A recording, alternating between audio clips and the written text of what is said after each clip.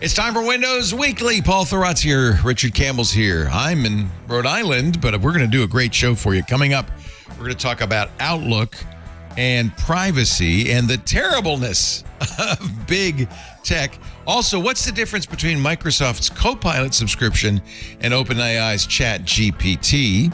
And some news about Windows 11, Xbox, and of course, a whiskey of the week. It's all coming up next on Windows Weekly. This show is brought to you by Cisco Meraki. Without a cloud-managed network, businesses inevitably fall behind. Experience the ease and efficiency of Meraki's single platform to elevate the place where your employees and customers come together. Cisco Meraki maximizes uptime and minimizes loss to digitally transform your organization. Meraki's intuitive interface, increased connectivity, and multi-site management keep your organization operating seamlessly and securely wherever your team is. Let Cisco Meraki's 24/7 available support help your organization's remote, on-site, and hybrid teams always do their best work. Visit meraki.cisco.com/twit. Podcasts you love. From people you trust. This is Twit.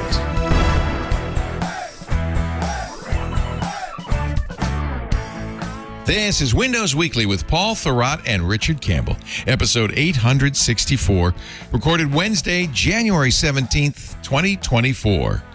Word doesn't respect me. Windows Weekly is brought to you by Miro. Miro is one incredible visual place that brings all of your innovative work together, no matter where you're located. We're talking 6 whole capability bundles from product development workflows to content visualization, all powered by Miro AI. You know, that's really great because it means you're instantly generating new ideas or using the AI to summarize complex information. And with Miro, it's great because every bit of that information is right there on your Miro board. Miro connects seamlessly to the platforms you're already using. Jira, Confluence, we use both. Google, we use Google Docs. It's all there. We use Zapier, Asana. Centralized work in a way that makes sense for your team, because when you hook up with those integrations, you don't have to leave Miro to update your projects or statuses in any of these tools. You could do it all inside Miro. Miro is so efficient, it's so effective that Miro users report saving up to 80 hours per year by streamlining conversations, cutting down on meetings, who doesn't want to do that, and seeing all the most up-to-date information in one place. Great for teams in different locations or even different time zones because you have one central source of truth. And when it's time to comment on something, don't have another meeting. Record your thoughts with Miro's board video recording feature. It's called Talk Track. You leave your thoughts on the board. Everybody can see what you think. They can respond the same way. Forget meetings. Get Miro. Try it out for yourself. Get your first 3 boards for free. I love that. To start working better. Miro, Miro.com/podcast. That's Miro.com/podcast. It's time for Windows Weekly, the show we cover the latest news from Microsoft. Joining us all the way from the great white north, it's Mr. Richard Campbell of British Columbia fame. He's been running a snowblower this morning. And this is the kind of snow it might take a branch out and take me out, take the power out as well. So if I suddenly drop out, I ain't coming back. Right? Uh-oh. All right. Good to know. Host of Run As Radio. And, of course, the Arctic front hit Macungie, PA as well. And Paul Thurrott's refrigerator's been beeping all morning. Yep. Hey, Paul. All I'll say is 11 degrees is not a lot of degrees. Wow. Yeah, it's 17 degrees here. I feel balmy and beautiful. I'm in my mom's house. Oh, no, it's up to 22 now. So we started at 11, but I waved at Dedham as I drove by from the airport. How's it doing? To Looks survive good. an exit? Yeah. I saluted Bill Belichick as I went by Gillette Stadium. Sure. Gone down by Foxborough. All the fallen ex-Massachusettsians, the ex-massholes, as we call them. The ex-massholes. I said hello to them all, and now I'm here in Rhode Island, which has a right. style of its own. I love your mother's plantation shutters. I want them so bad. Aren't they great? Yeah. But you see what they're blocking out, which is snow. It won't be long. Anyway, this is a time to talk about Microsoft, not about weather. And I presume Paul Thurrott and Richard Campbell have some things to say. First of all, we're starting a little late because we covered the Samsung Galaxy Unpacked event and the new S24. Yep. Not one word about Microsoft in that event. Yeah, a couple of words about Google though, and I think that we'll get on to that. I think that's okay. I think that's a thing. That's an interesting I think topic. there might be something to say there. Yeah. I think so. Yeah. But let's start off, as we are wont to do, with the European Union. Well, so let me preface this show by saying we have two highly controversial topics to discuss this week, and then one minor controversy. And as I do, I'm going to try to keep this as calm and measured as it can be. So, we'll see how that goes. So I thought you were writing. So I thought you were writing my name in all caps. I am. I'm writing your name in all caps. You wrote P-A-U, and I'm like, oh, what have I done? P-A-U, Paul. No, and then you wrote Paul. I'm just putting the breaks in the show so you know when to stop. You're just like my mother screaming at me from the bottom floor of the house. Paul, Holy. So the first one is the general topic is that because of regulation in the EU, especially, big tech companies like Microsoft, Google, Apple, whatever, are starting to have to either change their policies or disclose information that they would like to keep secret. And because this is a Microsoft-oriented show, we will focus on and start with the Microsoft one, if you will, which is that the new Outlook, which is this kind of web app that Microsoft developed over the past couple of years as a replacement for the classic desktop app that ships in as part of Office, is apparently, like in the words of an employee of Proton, a surveillance tool for targeted advertising. Wow. Wish I had come up with that one. But Proton makes their money by selling privacy, encrypted email. That's exactly right. Yep. So they're not going to be fans of any big tech. That's true, but I have a hard time believing anyone's going to read this and come away with a touchy feeling about Microsoft or Outlook. There is a dialogue that pops up when you run the new Outlook in the EU, or will soon pop up, that you'll see on the web, you'll see on all kinds of things. Microsoft did not generate this. And the number that I'm about to read is dynamic. It will change as things change. It says, we and 772 third parties process data to, among other things, develop and improve products, personalize ads and content, measure ads and content, derive audience insights, and obtain precise geolocation data, and identify users through device scanning. But wait a minute, it says but Microsoft didn't write this, right? No, Microsoft did not write this. This will appear automatically. It will appear for other apps. EU copy. Right. Thing is, if you go and look up Microsoft's privacy statement, it says exactly this. Microsoft years ago, remember Microsoft used to complain about Gmail and Gmail Man and reading email and all that kind of stuff. Microsoft used to do the same thing. They stopped doing that several years ago, maybe a dozen years ago. But as did Google, we should point out. Oh, right. I'm sorry. That's true. But they also, that's not exactly when, but Windows 10 was the beginning of major, well, what do we really want to call it? Tracking, I guess, in Windows. Windows 10, Windows 11 made it worse. They call it telemetry, as if it's merely checking what you're doing for users. So here's what's really happening. Microsoft looked at Google, especially, but Meta as well, and said, these guys are making a ton of money on advertising. How do we get into this? Why can't we? And they've been slowly over time doing more and more of this tracking and then selling that data to advertising networks, right? So in 2021, I forget that I didn't link to it, unfortunately. A Microsoft executive revealed that year they had made $20 billion. I'm sorry, that year, it was $10 billion. And that their short-term plan was to double that to $20 billion just in advertising. And the way you do that, if you're Microsoft, when you own these platforms, is you put that telemetry data in the product. So for example, when you use Outlook or Windows 11, no, it's not reading your email. But it is looking at your interests and your favorites, your location, your transactions, how you use Microsoft's products, your search queries, the content you view online. And then, we get into this thing, not Brave. Some of these statements are so vague. Your interests, you mean you're not reading the emails? Like, right. Your interests outside of your emails, right? You're browsing the web, The real point is you are giving them this information, and everybody, on your smartphone, you're giving them this information. You are. Right. It shouldn't come as a surprise to people. Yeah, but this is like saying, oh, my wife is pregnant. I'm going to have a kid. I know it's going to be really hard. And then you actually have the kid and you realize you had no idea. You had no idea. Logically, we live in a world where so many of my readers will say this, like, I know that Google's tracking me, but I don't care. I love Google Maps. I love Gmail. I love whatever. And it's like, I don't think how bad it is. I love those things too. And I rely on them and use them as well. I'm a hypocrite as well. But I don't think any of us, myself included, really have an idea of how bad this is. And I think this EU stuff is going to bring this, to the forefront. Yeah. An interesting thing in this light, yesterday on Security Now, Steve spent a long time talking about Google's new proposal for, remember they were doing it's not a proposal. They're doing it. They're doing it. They're doing it. It's built into Chrome. Yep. They call it something API. It's not Manifest 3, but it's a privacy sandbox. Yeah. But it's really smart and it's really interesting because they say we're not going to get the data.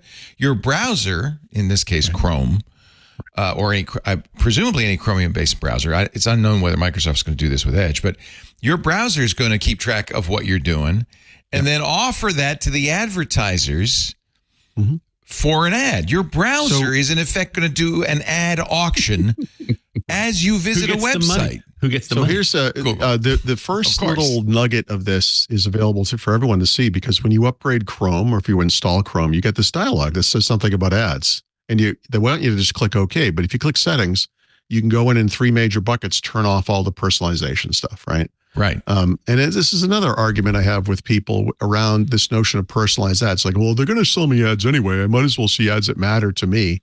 Yeah, that's my feeling. I know, but that's a little short-sighted. It's not just ads, because we know also data brokers collect this. Yeah, and when data brokers get it, all bets are off. Governments buy it. We know our government buys it. The FBI. I mean, I think the less they know about us, the better, frankly. Yeah.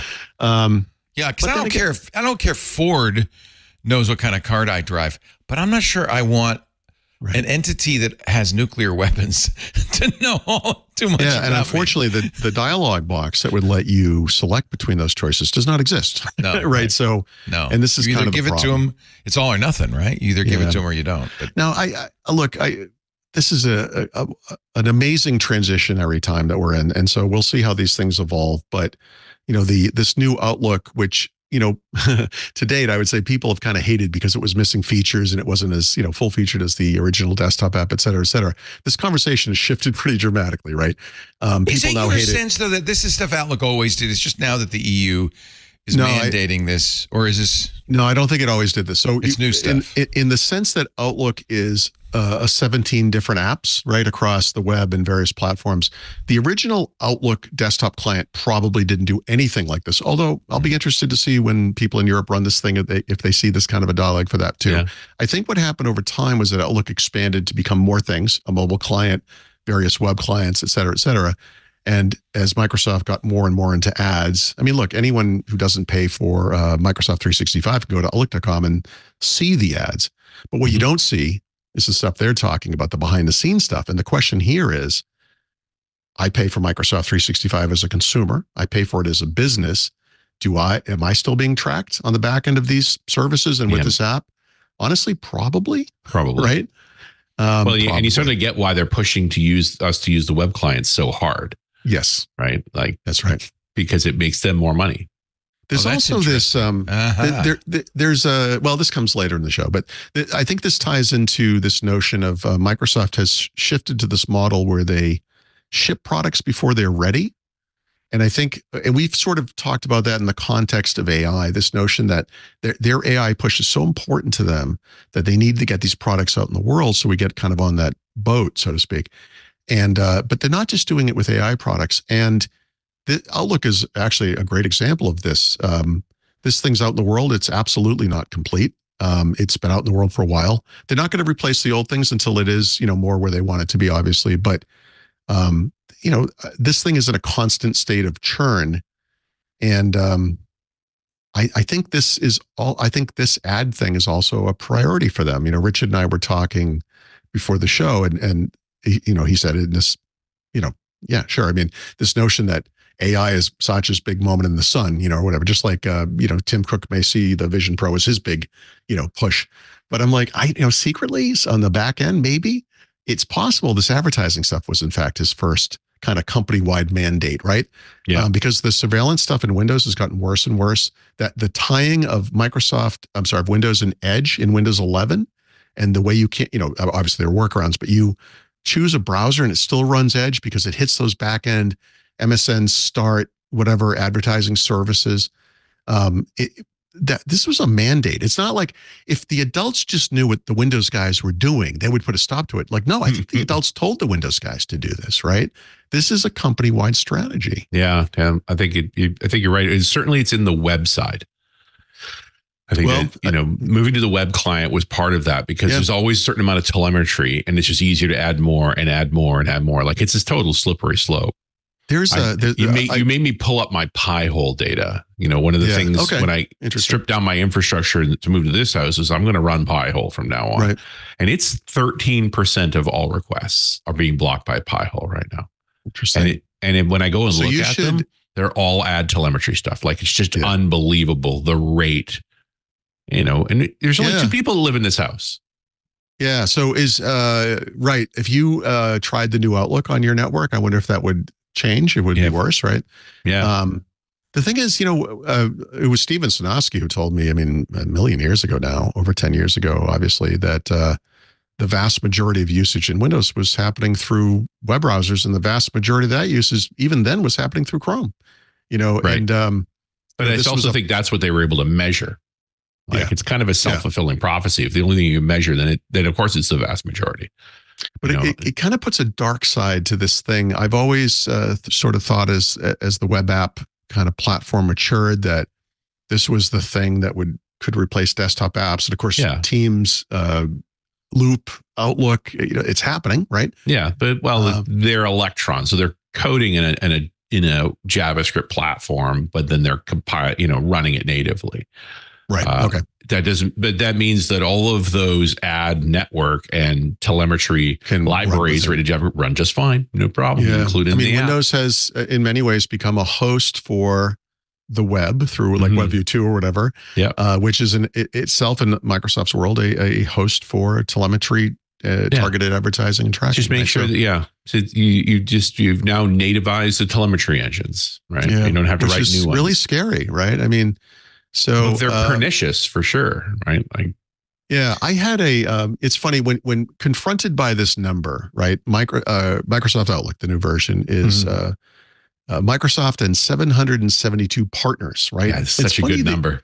It's funny the reactions that people have to this, because I had one guy who said, well, yeah, but what about what, I wonder what the number looks like for Google and Meta, Yeah. Like, yeah, legit. I wonder about that too.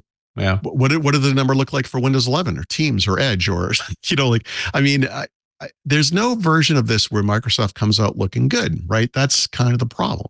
Yeah. And then of course we get to the, where my brain goes immediately is like, okay, well, what can you do about this? I'm going to talk about that in the back of the book a little bit because it's an unsolved problem for right now. Although you just mentioned the Pi-hole, that's absolutely one approach, right? Yeah, I mean, Pi-hole takes tweaking and tuning. Like you can't deploy a Pi-hole at your parents' place and not expect to get calls regularly. That's right. That's right. So even as technical as she who must be obeyed is, next door, she's still like, why is this page broken? That's right. Okay, I whitelisted it for you. Yeah. Yeah, you're right. So it's you're kind of whack-a-moling, unfortunately. Yeah, but at least I'm working the other direction now, where I blocked a lot of stuff and I white hole exceptions.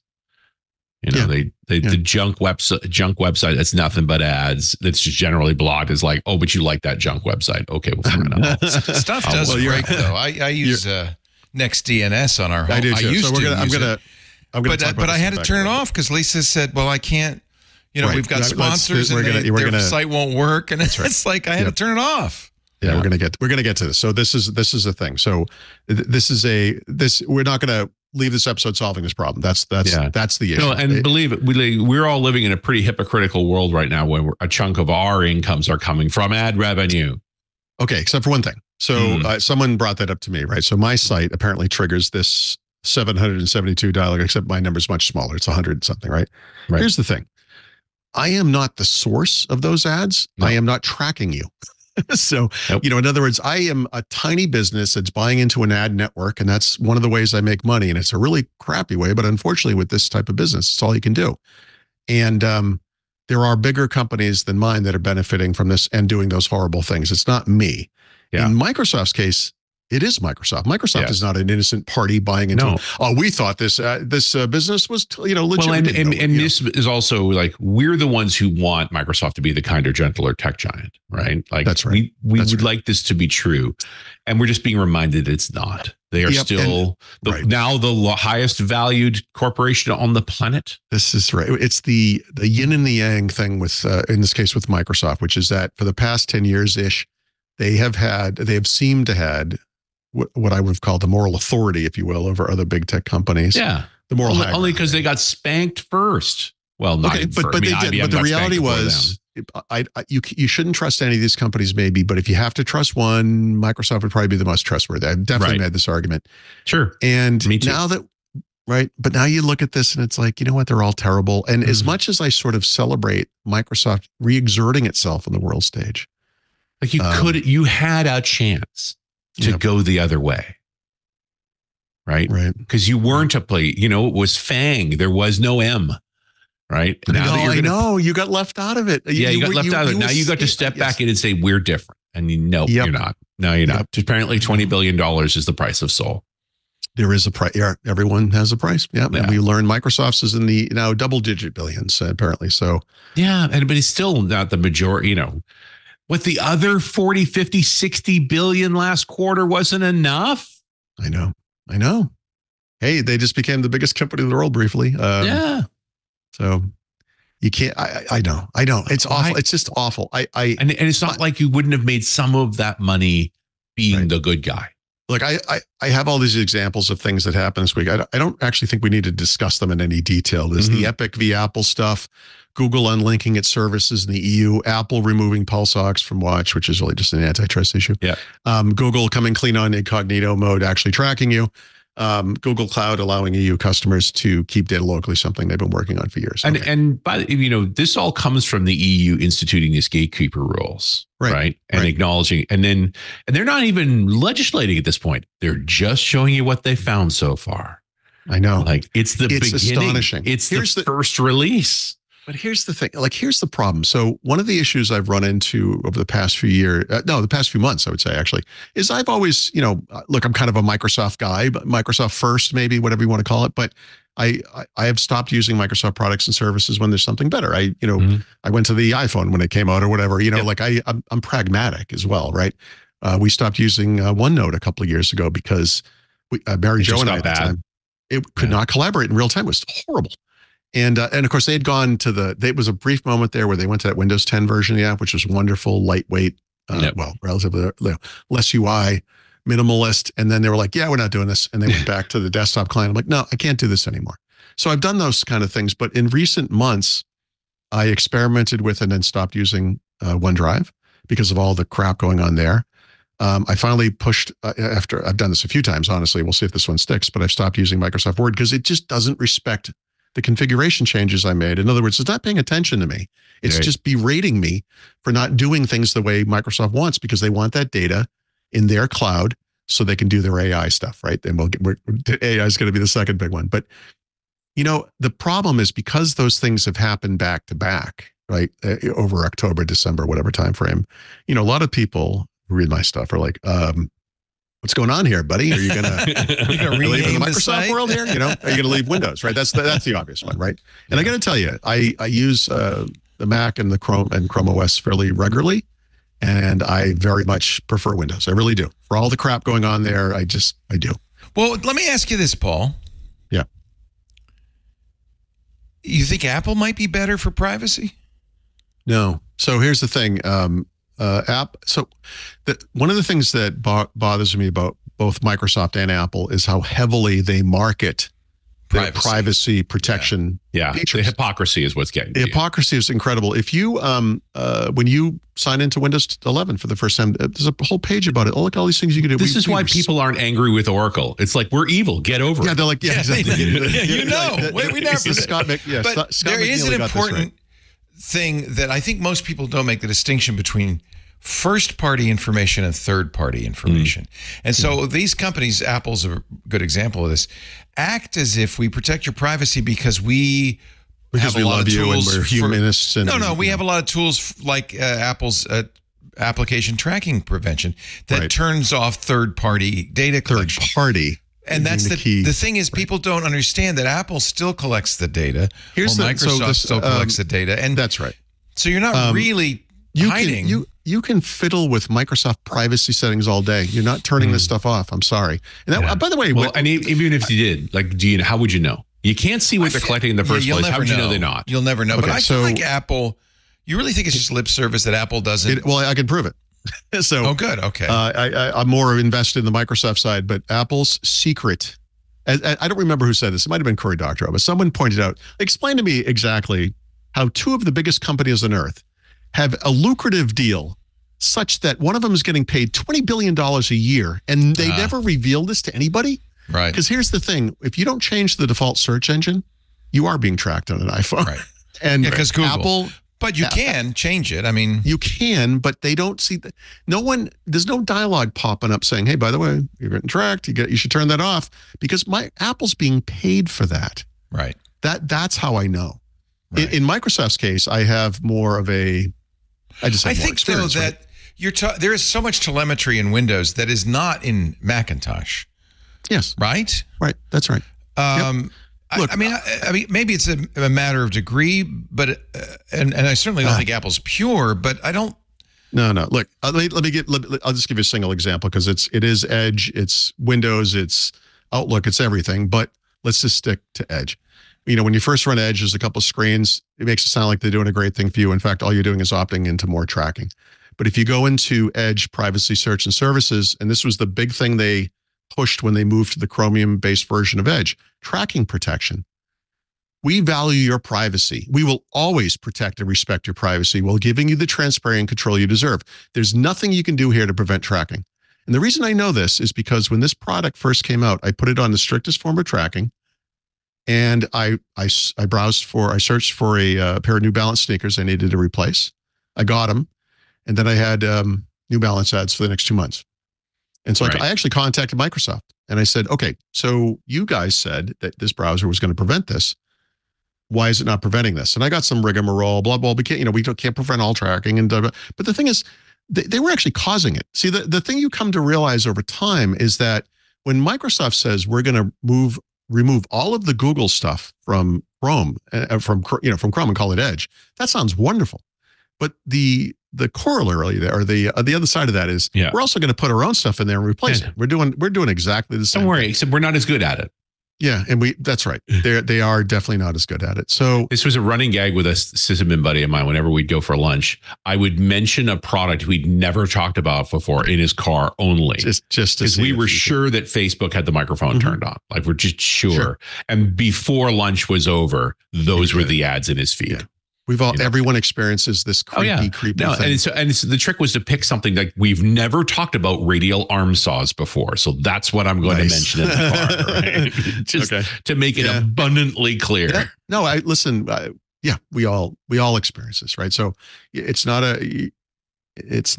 pretend, it's real. So the thing is, whether it's Microsoft Word or OneDrive, or Microsoft Edge, or just Windows 11, respecting my browser choice, right? Like, it's a pretty low bar when I say something like, what I really want from software that I use as services is for them to respect my choices, right? like duh. And, when those things don't happen, you try to move on, right? The question is, what steps can we take? This is like, 4 or 5 years ago, there was a big movement in certain circles, like, well, I want to remove Google from my life, And then you come back and look at these guys now, and they're like, yeah, I couldn't really do it. So I'm using, you can't do it. You can't. So Kashmir Yola, wasn't it Kashmir Yola who de-Googled her life, but it didn't work? Sure. Yeah. Oh, it's like that Kevin Roos was like, I can't believe I'm saying this. I'm switching to Bing. I'm like, no, you're not.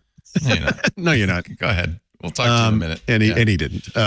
But so we're in a tough spot. By the way, as you point out, it wouldn't make any difference if you did. Yeah, you're trading one spy for another. Yeah.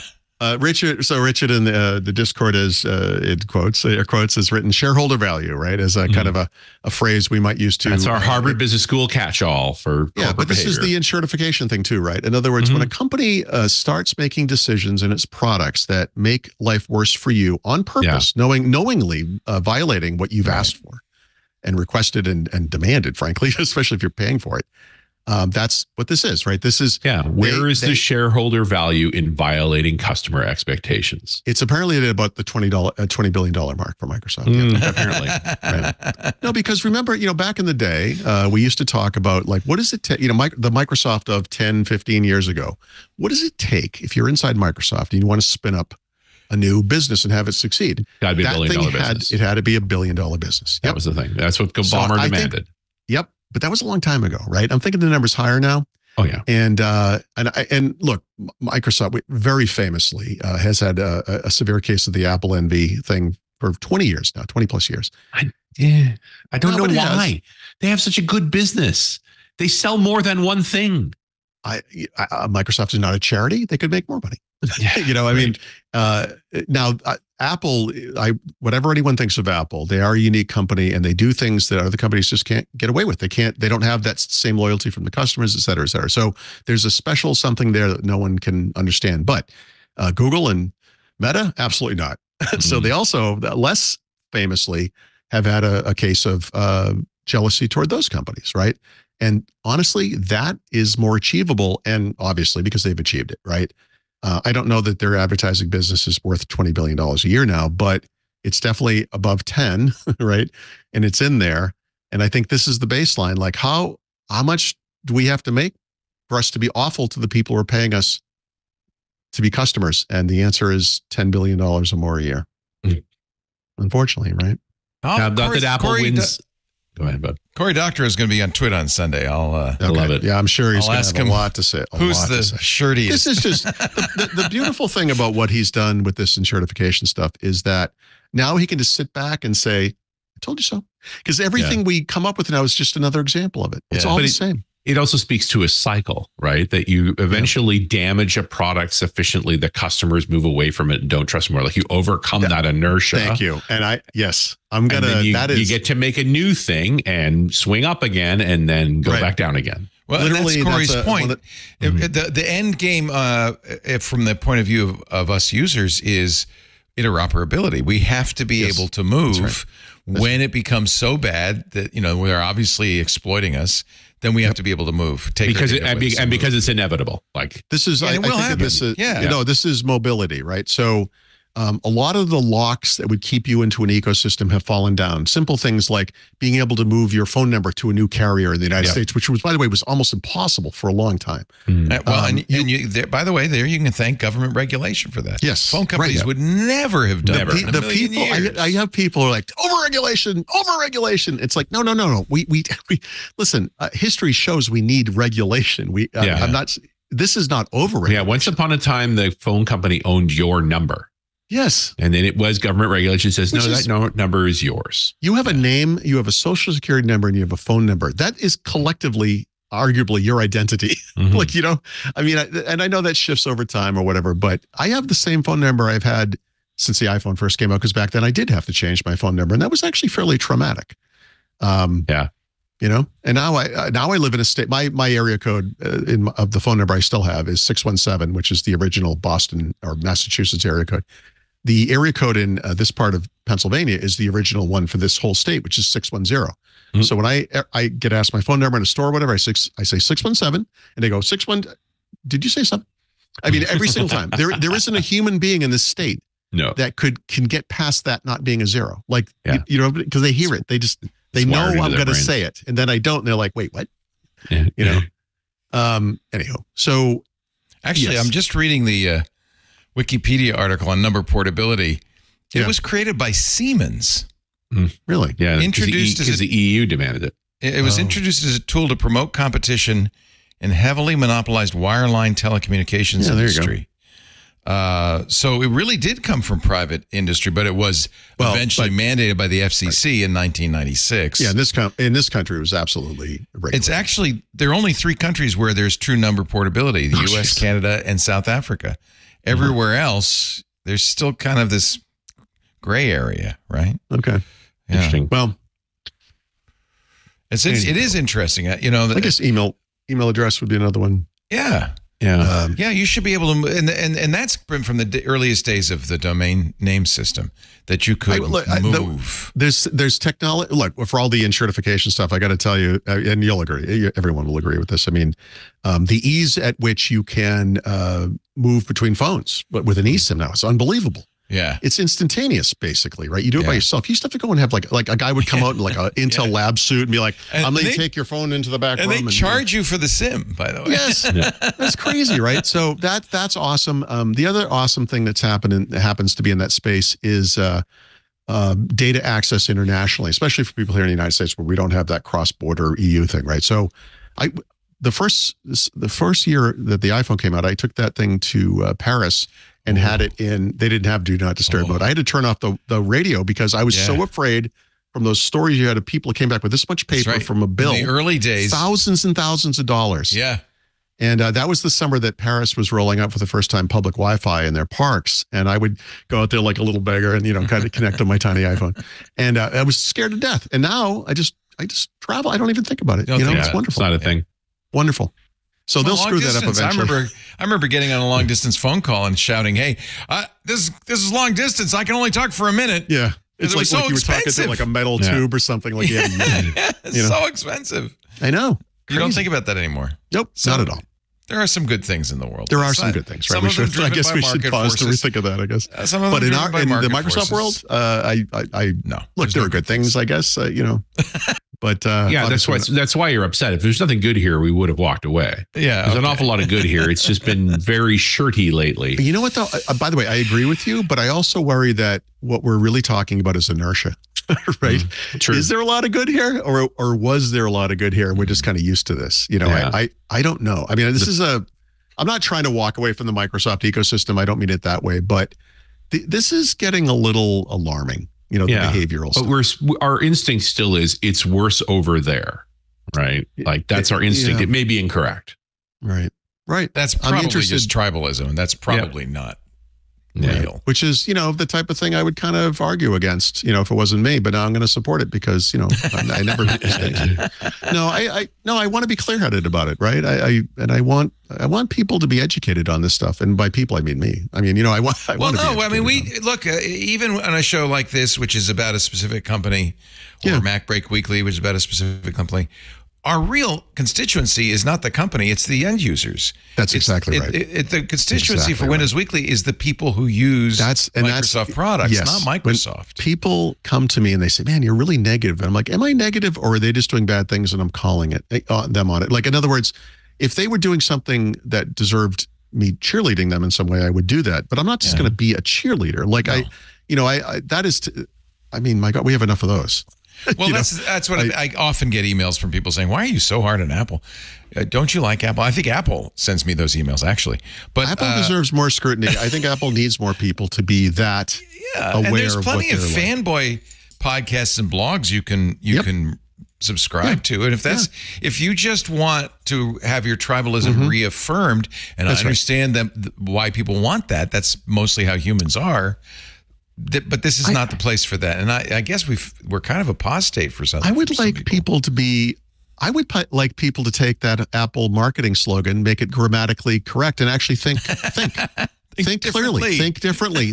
Don't just accept marketing as some kind of a truth. Right. Look, Apple's a good example of the same thing you're talking about. It's not merely inertia, but the ecosystem does have value. That's right. And so having an Apple Watch and an Apple phone and an Apple Mac and an Apple, you get some value out of that. So that's legit. Okay. So just on that topic briefly, I'll just say one of the things that I don't know if we talked about this. I guess we did. I'm sorry. I talked about this. So this notion of casting, and there's a Matacast, and now it's like this kind of standard, but Apple has their own thing and Google has their own thing. We talked about this last week. Miracast has its own thing. And, one of the nice things when you stay in Apple, you don't have to know the names of anything. It just works. No, it just works. As long as you stay in the Apple. Right. But this is the same conversation that I would have about Google, which is there are these two opposing ideas that are not mutually exclusive. They're horrible, but they're also really good. There are parts of what they do that are just terrible. And then there are parts that are beneficial to you. So those things can coexist. They do. They literally coexist, right? Nothing's perfect. Well, and in a way, this is true of Microsoft, that if Microsoft were willing to make a pure ecosystem play like Apple does, things might work together better. So Microsoft still has this kind of open, we're a platform and we want to give more value to the people who use us. And it is almost screws them over. Right? Yeah. This is part of this is cultural, right? Microsoft came up in the world and became successful because of partners, PC makers in the beginning, right? They became successful in small businesses, work groups, and then big businesses because of partners in that space as well. Isn't that what Satya Nadella said? Is the definition of a platform is something that makes more money for its partners than it does for the platform. But that's Gates's line originally. Is that Gates's line? And it was 10 times. What do you say? Microsoft is also the mafia in this situation because they changed the deal over time. This is like Darth Vader and Cloud City. Pray they don't alter it any further. They just want to taste. In the beginning, Richard was talking about this last week. We used to have small business servers, right? We used to have a partner ecosystem where they would go out to your place of business and manage the stuff for you. They could do it remotely, but sometimes they would have to show up, and they were like this middleman. And eventually Microsoft was like, we're moving to the cloud. Who could better manage Exchange than the company that built it? You don't have to have on-prem infrastructure anymore. Well, that kind of cuts out that whole partner ecosystem, doesn't it? It did, but also those mail servers were not well patched, right? Like that's where the Hafnium exploit went. Like it became abundantly clear that it was a better experience. They can be good and bad. That's my. I mean, nothing is absolute. But in the end, what you have is if you are not absolutely, but a lot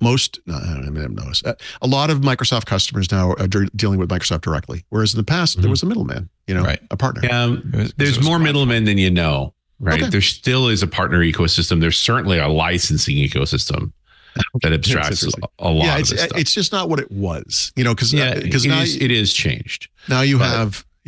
They've also put a lot more requirements on partners. Like it's tough to be a partner now, where they were pretty generous about it. But look, this goes back to the origin. The Gates figured out that if you're in the hardware business, you're a chump, right? Like except that Apple figured out if you're the biggest company in the world. Yes, it's just because markets changed. But his whole idea of sell the languages for everybody, so that if you learn a Microsoft language, you can run on anything. Sell the operating system for everybody, so if you can, you learn that, it runs everywhere. And they're not bound to any given set of hardware. That was the origins of the company, and they've struggled to move past that. How many times have they gotten into hardware and gotten back out again? Right. Yeah, because no one can duplicate that thing that Apple did. That was because it's the anomaly. I know. Not even Apple can duplicate it. It's the exception that proves the rule. In fact, Apple they made the Newton. They're now saying, the future is not in selling hardware, but in average revenue per user. Services is the future. Now they're a software company. So average revenue per user is actually a great Microsoft metric, because Microsoft, which does not have an appreciable market share for its own PC business and has nothing in mobile, is counting on people to use those devices with their software and services, right? The thing with Apple, though, is that this is like a new business. This is the services business, right? So, I think it's Apple adjusting. So it's saying we're not just a hardware company anymore, because in fact the real problem is they've saturated, and so hardware sales are it's a different problem. So their hardware business continues to be successful. It's not that we moved to a new Apple because if Apple was a services business, their stuff would have to be everywhere, right? They only want their stuff on. So they have a complementary set of hardware and services. Yes, actually, that's a better way of putting it. Yes, and it's a captive audience. And they're, the reason Apple moved into services, honestly, was because of growth, right? They had such heady growth for so many years. Once you saturate the market, I'm pretty sure they were looking over at the other folks that were running the services for their customers, saying, "We want that money." Yep. Yeah. Okay. Right. And that way, every one of these companies is jealous of the ways that the other Yeah, companies it's a make money, grass right? is greener effect. There's the services right there. Apple One, Apple TV Plus, Apple Music, Apple Arcade. By the way, many of these services are horrible. Apple News is as bad as Microsoft News. That's right. But if you buy Apple One, you get it all. And so I guess. Yeah, and then you'll get in there and then you're like a tick. And a lot of the services revenue is that $20 billion from Google, I should point out. That is one of the services is selling your data to Google. Yeah, you notice they don't promote that on stage. They don't talk about the... That's actually a big chunk of it. The grift they're doing with Google. Yeah. We got to talk about this Epic case because it's an Apple loss. There's not a lot of Apple losses out there. Yeah, but look how they turned a loss into a victory. And look how they're going to end up in court. And listen, this is one of those things where, look, all the three of us and then everyone listening to this, we all have super strong opinions about everything, right? And the thing I'll say about Epic versus Apple that I think everyone will agree on is that regardless of your stance, the ruling is the ruling, and Apple has to do a certain thing, and they're end running around it in a way that they're still going to charge. They're still going to make all the fees. And I'm sorry, that does not violate the spirit of this requirement at all. No. And so I think Epic is actually going to prevail here. And that's an opinion. But just to fill you in, on Monday, the U.S. Supreme Court declined to review the lower court decision, which held Apple on one count of I think there were 9 total. One of the two most important counts, though. You have to allow third parties to refer. Using Amazon as an example, when I go to the Kindle app on iOS, it says you can't buy books here, and they're not allowed to say where you can buy books. They can't say just go to our Amazon store and buy them. They say you just can't buy them here. Now they'll be able to put a link in to Amazon.com, and you'll be able to click that link and buy the book there. Yeah.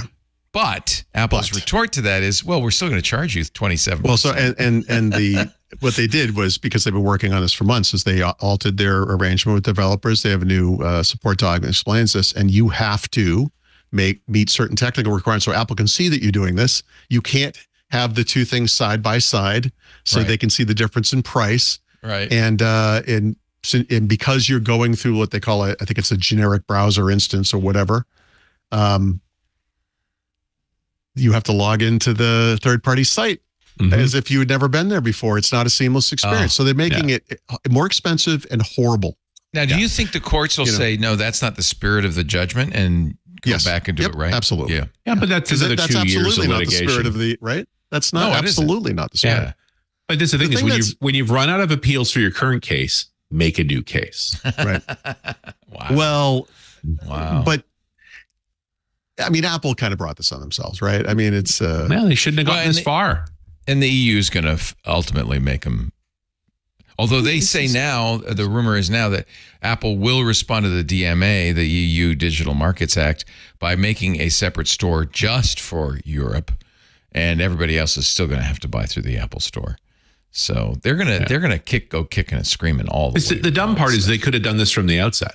Right. Yeah. Like you could have saved all of this time and just circumvent. Think of the billions of dollars they're making. Well, the lawyers are happy. Right. So the lawyers are happy too. Yeah. My point about Google and Apple with regards to App Store fees is always that they know this is going away. This is going to go down dramatically at some point. But why not milk it for as long as we can? And one of the great things you could do as a gigantic company fighting small companies is take them to court. Because you can afford it. And an Epic and a little Apple, it'll F you to Epic was like, now you have to pay our court costs. Or like our they fees. want it's like 73 million in court costs. Anyone who thinks Apple is an ethical or fair-minded company of any kind, I'm sorry, but look at what they're doing here. It's tech giant. Theme is common here, right?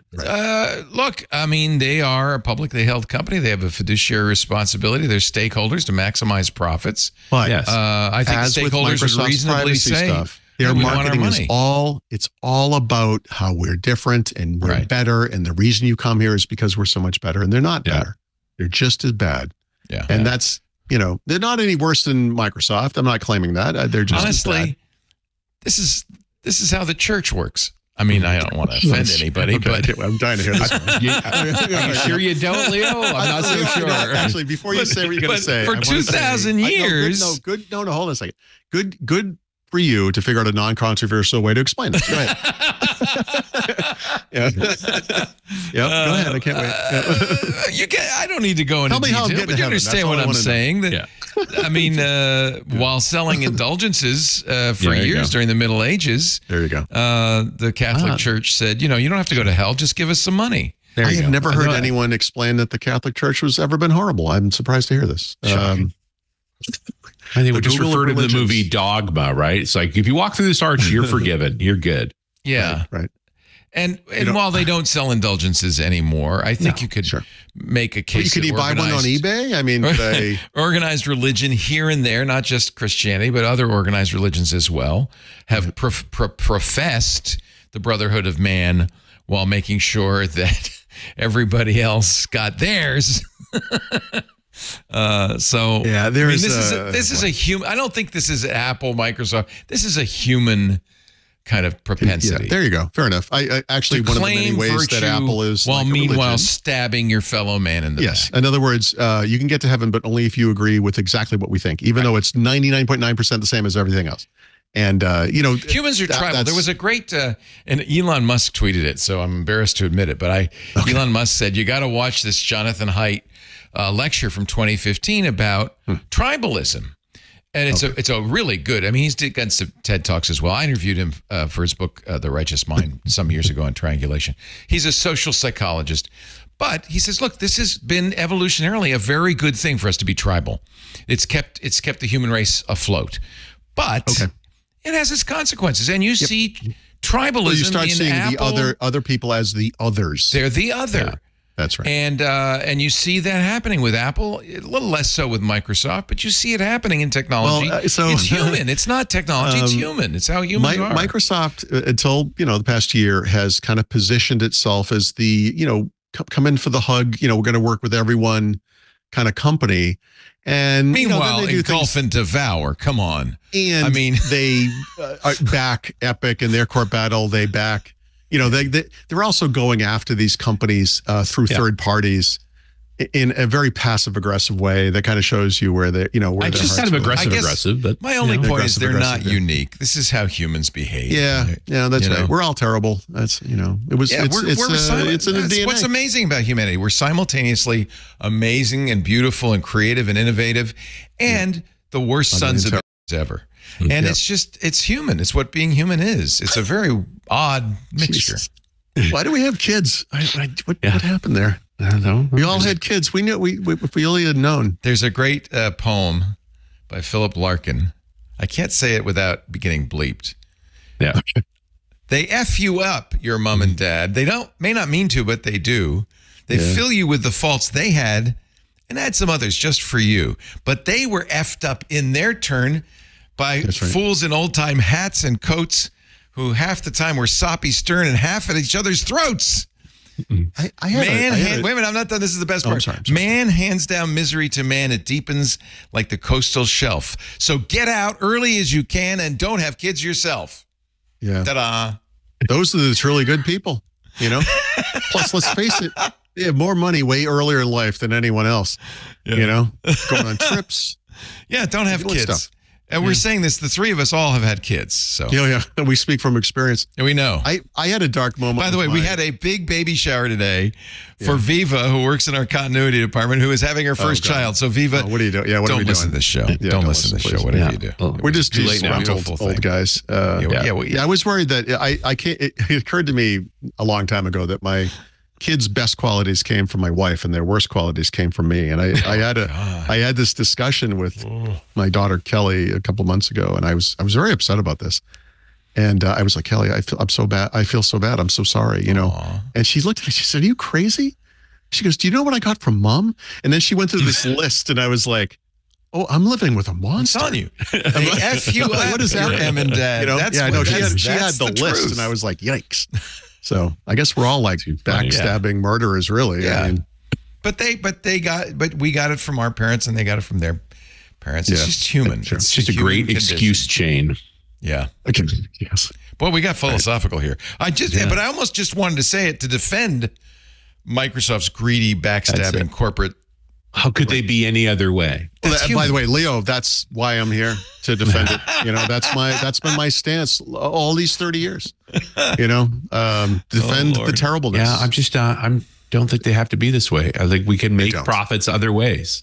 Well, I agree. And I wonder if the stock market would understand that. If a company said, look, short term, our quarterly results may suffer, but we are looking long term for the benefit of our customers. And we think that's not going to work. I would love that to be the case. Absolutely not. Yeah. No. Right? I think so blame the stock market. Blame the shareholders. Well, we're blaming capitalism, right? This is the system, And once you become a publicly held company, you got to play the game. Jamie Dimon would like you to believe that, right? I wish you could say, though. Well, hey, look, I know we're big some enough. people would believe we don't this need if to grow said, anymore. Let's just do the right thing for our when customers. they started, said it's customer centric, customer first. This is the path to success. Yeah, they lost a lot of money for years. In fact, so much so they couldn't get more money from the stock market. They had to start borrowing. But eventually, and this is, by the way, Corey's prime example of insuredification, eventually they turned it around so they could extract all the money out of this great market that they had built over the years. It was then you could hear the evil laugh growing in the background. Where is that coming from? There it is. Money, money, money, money. Nice. Money makes the world go round. Boy. Well, like I said, there's no solving. We're not going to walk away feeling fulfilled in any way. There's no solving this problem. It's just the terribleness that is our world. And I don't know. The answer, I can tell you what the answer to big tech is not vinyl and carburetor cars. And, it's not this nonsense. Going back ain't good either. No, that's not, no, sorry. So but I don't have an answer. I don't think no one does. No. Okay, let's move on. So, you want to cover these parenting little... was the second thing in the You want to cover the little well, that's the first here, yeah. the EU stuff. Well, these are the big buckets, though. Yeah. So that was the first of the big controversies of this past week. The second, also a surprise, came out of nowhere, and I'll just preface this by saying, I've gone through what I think of as the 7 stages of guilt when it comes to AI. It is, it isn't, it's great, it's crazy, but whatever. Richard very calmly, rationally was like, nope, this is the year 2023 where Microsoft is going to announce things, and then 2024 is going to be when they implement them, right? And by the time I hit the end of the year, I was on board with that. Yep, he was right all along. And we didn't realize how right he was because less than 2 weeks into the year, they implemented everything. I thought last year was crazy. What what? Like, if you had said to me, this is how 2024 is going to go down. They're going to slowly expand Copilot for Microsoft 365 to bigger businesses and maybe lower the 300 license, smaller businesses go. Yeah, they got all the big ones. They'll move that, right? Yeah. They had said, we're going to bring this to consumers. So maybe sometime by mid-year, second half of the year, we'll have a third tier of consumer Microsoft 365, which is a little more expensive. We'll have the AI stuff maybe.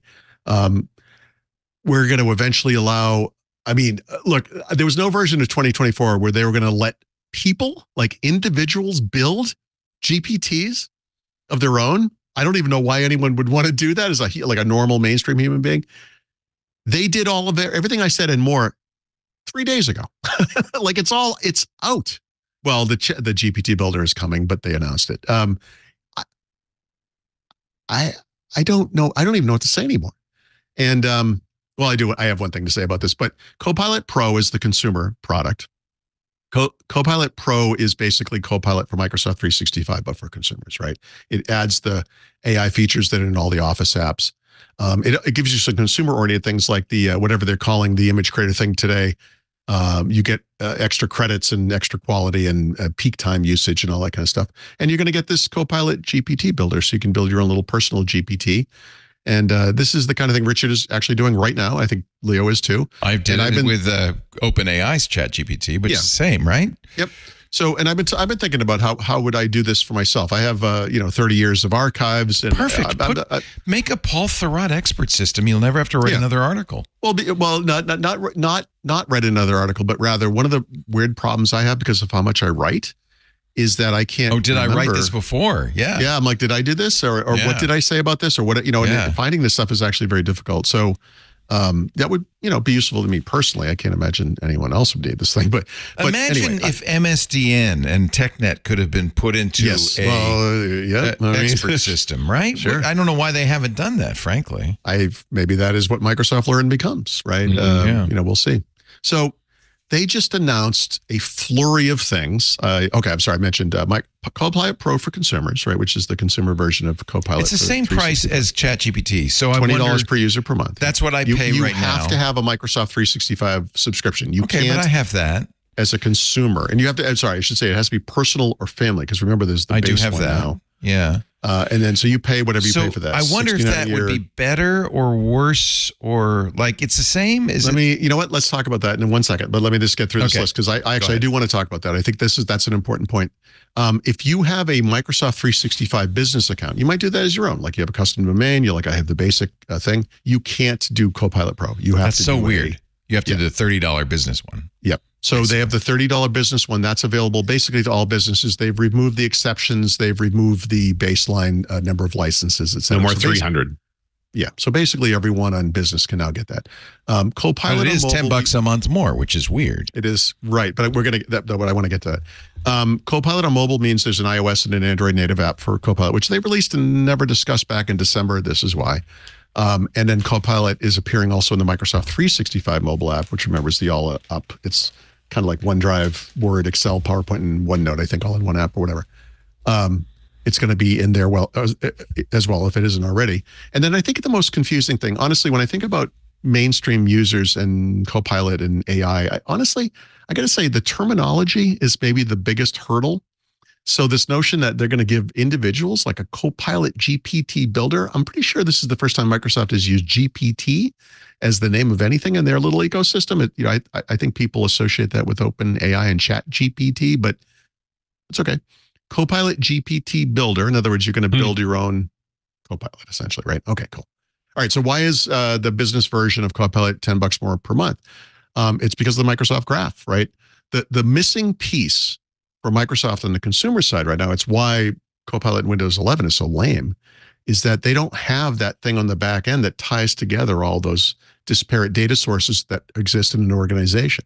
What they're trying to do is leech in all of your email through Outlook, leech in all of your personal data through OneDrive, leech in all of your activity online through Edge, and then use that as sort of a mini Microsoft Graph. But the reality is, it's not there, right? So I think that's why. It's also the difference between what I would call like a commercially backed, licensed, supported service versus we're going to let you make cute pictures with, Bing on, or whatever they're calling it, Copilot now. It's consumery, right?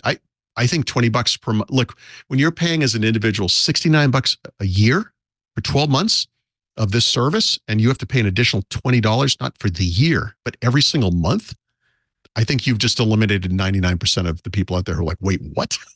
That's incommensurate with the cost of the thing. And arguably a lot of the value isn't there because you don't have this big graph data set that the companies are taking advantage of.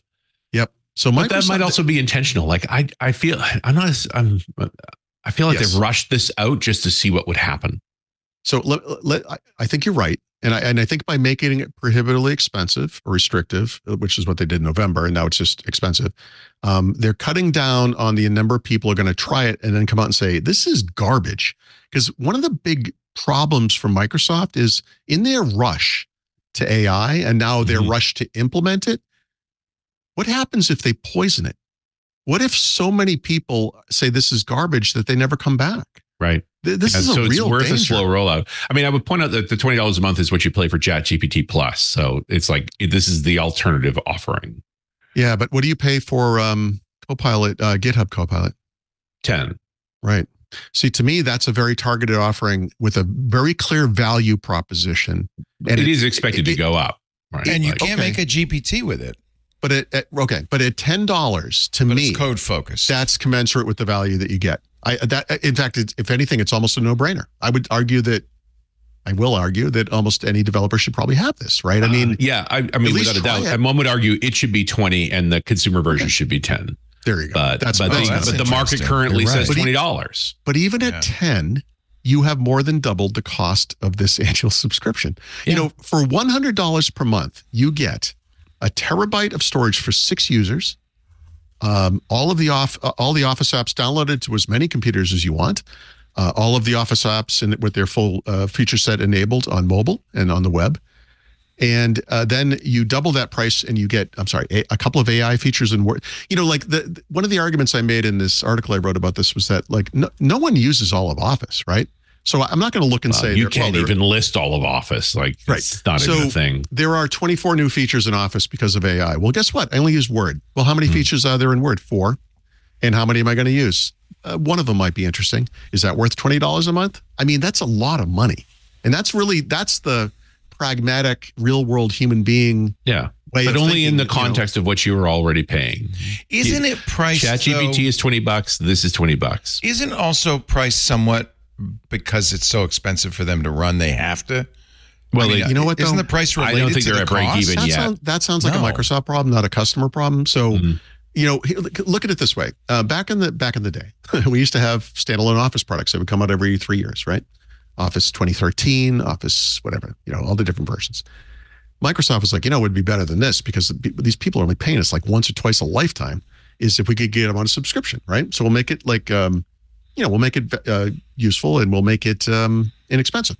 Well, how do we get them to pay for that? Well, we'll only put the new features in the subscription, right? So if you don't buy a new version of Office every 3 or 6 years, you're not getting any new features. The new features are all coming through the Microsoft 365 subscription. And my God, did they go to town on that? Yeah, we talked about this, how hard it was to keep up. Part of that was it was easier to develop in the cloud. You can slip small features in, and you can. I'm talking about and you can benchmark it. But I mean, I'm talking about all the clients. I mean, like every month, the Office desktop clients on Mac and Windows, on mobile, in the web there was some matrix of new features all the time. All the time. So that kind of, it hits some point. There's a weird thing, like the standalone Office user base was over 1 billion, probably 1.5, 1.6 billion at one point. The Microsoft 365 subscriber base is somewhere in the 3, maybe 400 million point, but more lucrative because it's money every month. So what's the next step beyond that? Stop giving them new features, claim that these new features are AI, and make that a new tier, right? But the thing is, it's so much more expensive than the thing you're already paying for, whether it's on the consumer. So you don't want them to compare them that way. Like you're comparing except when you're comparing it to ChatGPT. Well, no, I was gonna compare it to the past. If you compare the features they've added, and by the way, it's not like they're going to come up with that many new AI features every month now. But if you could pick any given month, you could go back in time to 2017, 2018, whatever you pick a year, don't care. Pick a month, don't care. Look at the 117 new features they put into Office and compare it to the 7 they just added, and then compare the value of the relative features. And I'm telling you, it was better back then. And now, not only am I going to have to pay more to get that handful of new feature stuff, it's not going to keep coming. Now we just get to pay to have this functional level. It's like they've added not just a new tier, but a really expensive new tier. You know, the development is much easier in small increments, constantly deploying, testing, and adjusting. Yeah. But the downside is you don't get a big bang version number anymore. Right. And so it's hard to market that. It is now with more incremental feature improvements, right? Like it's just, exactly. You want to have a party for a big version, and you can't give them the features over 18 months and then go, and now we'll call that a version, right? Like it's very problematic. It's a better way to build software, but a lousier way to sell it.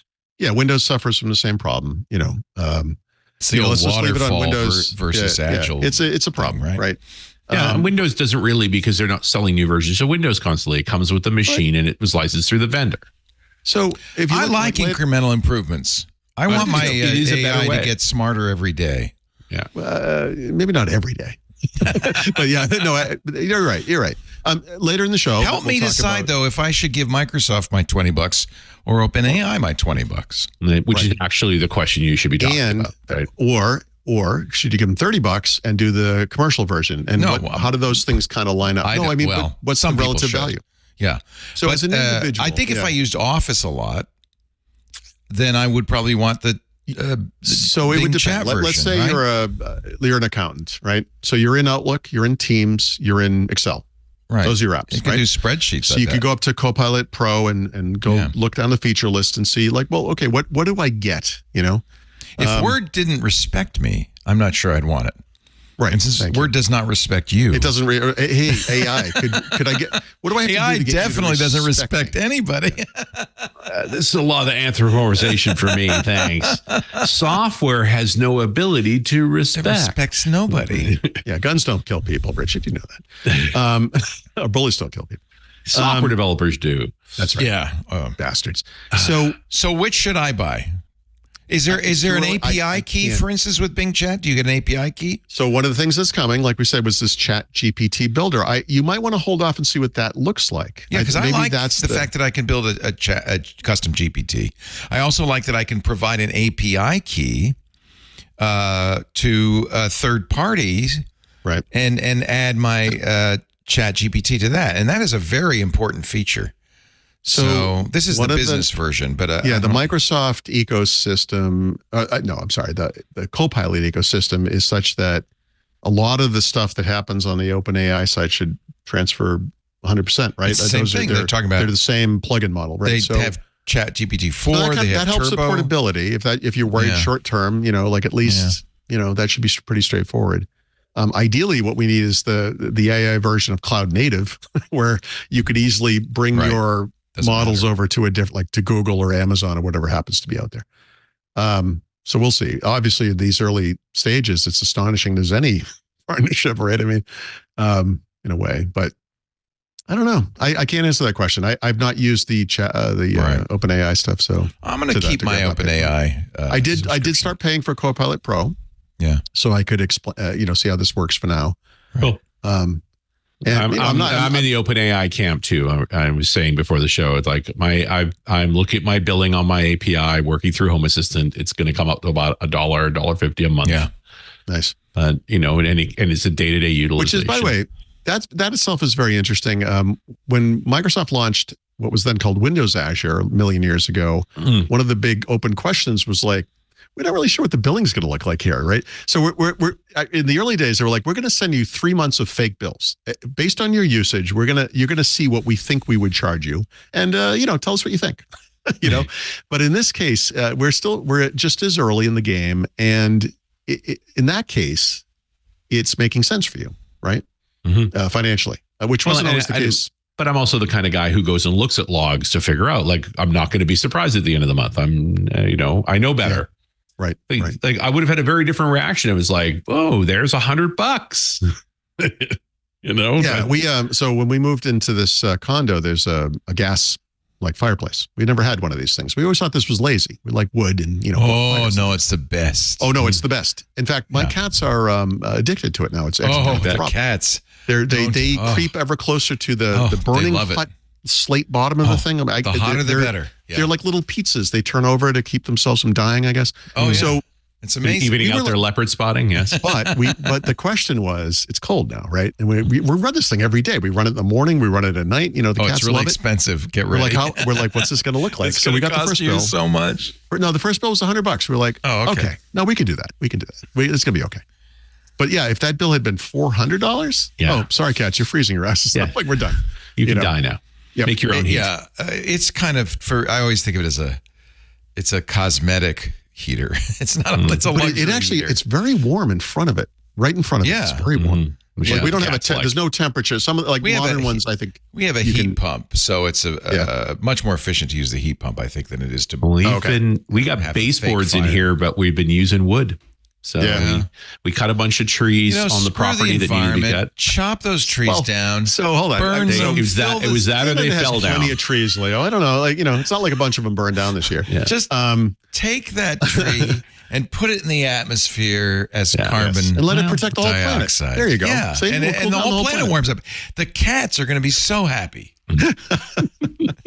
What's 2 degrees Celsius between friends? Actually, our stove or whatever it's called, fireplace works if the power goes out. So we may need it. Right. We might be. No, it's nice to have a gas backup. Yeah, that's kind of neat. So, yeah.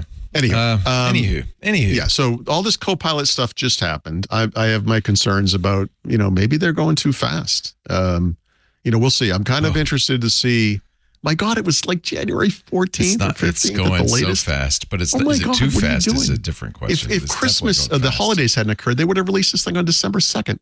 Like they've been raring to go on this. They're going fast. You know?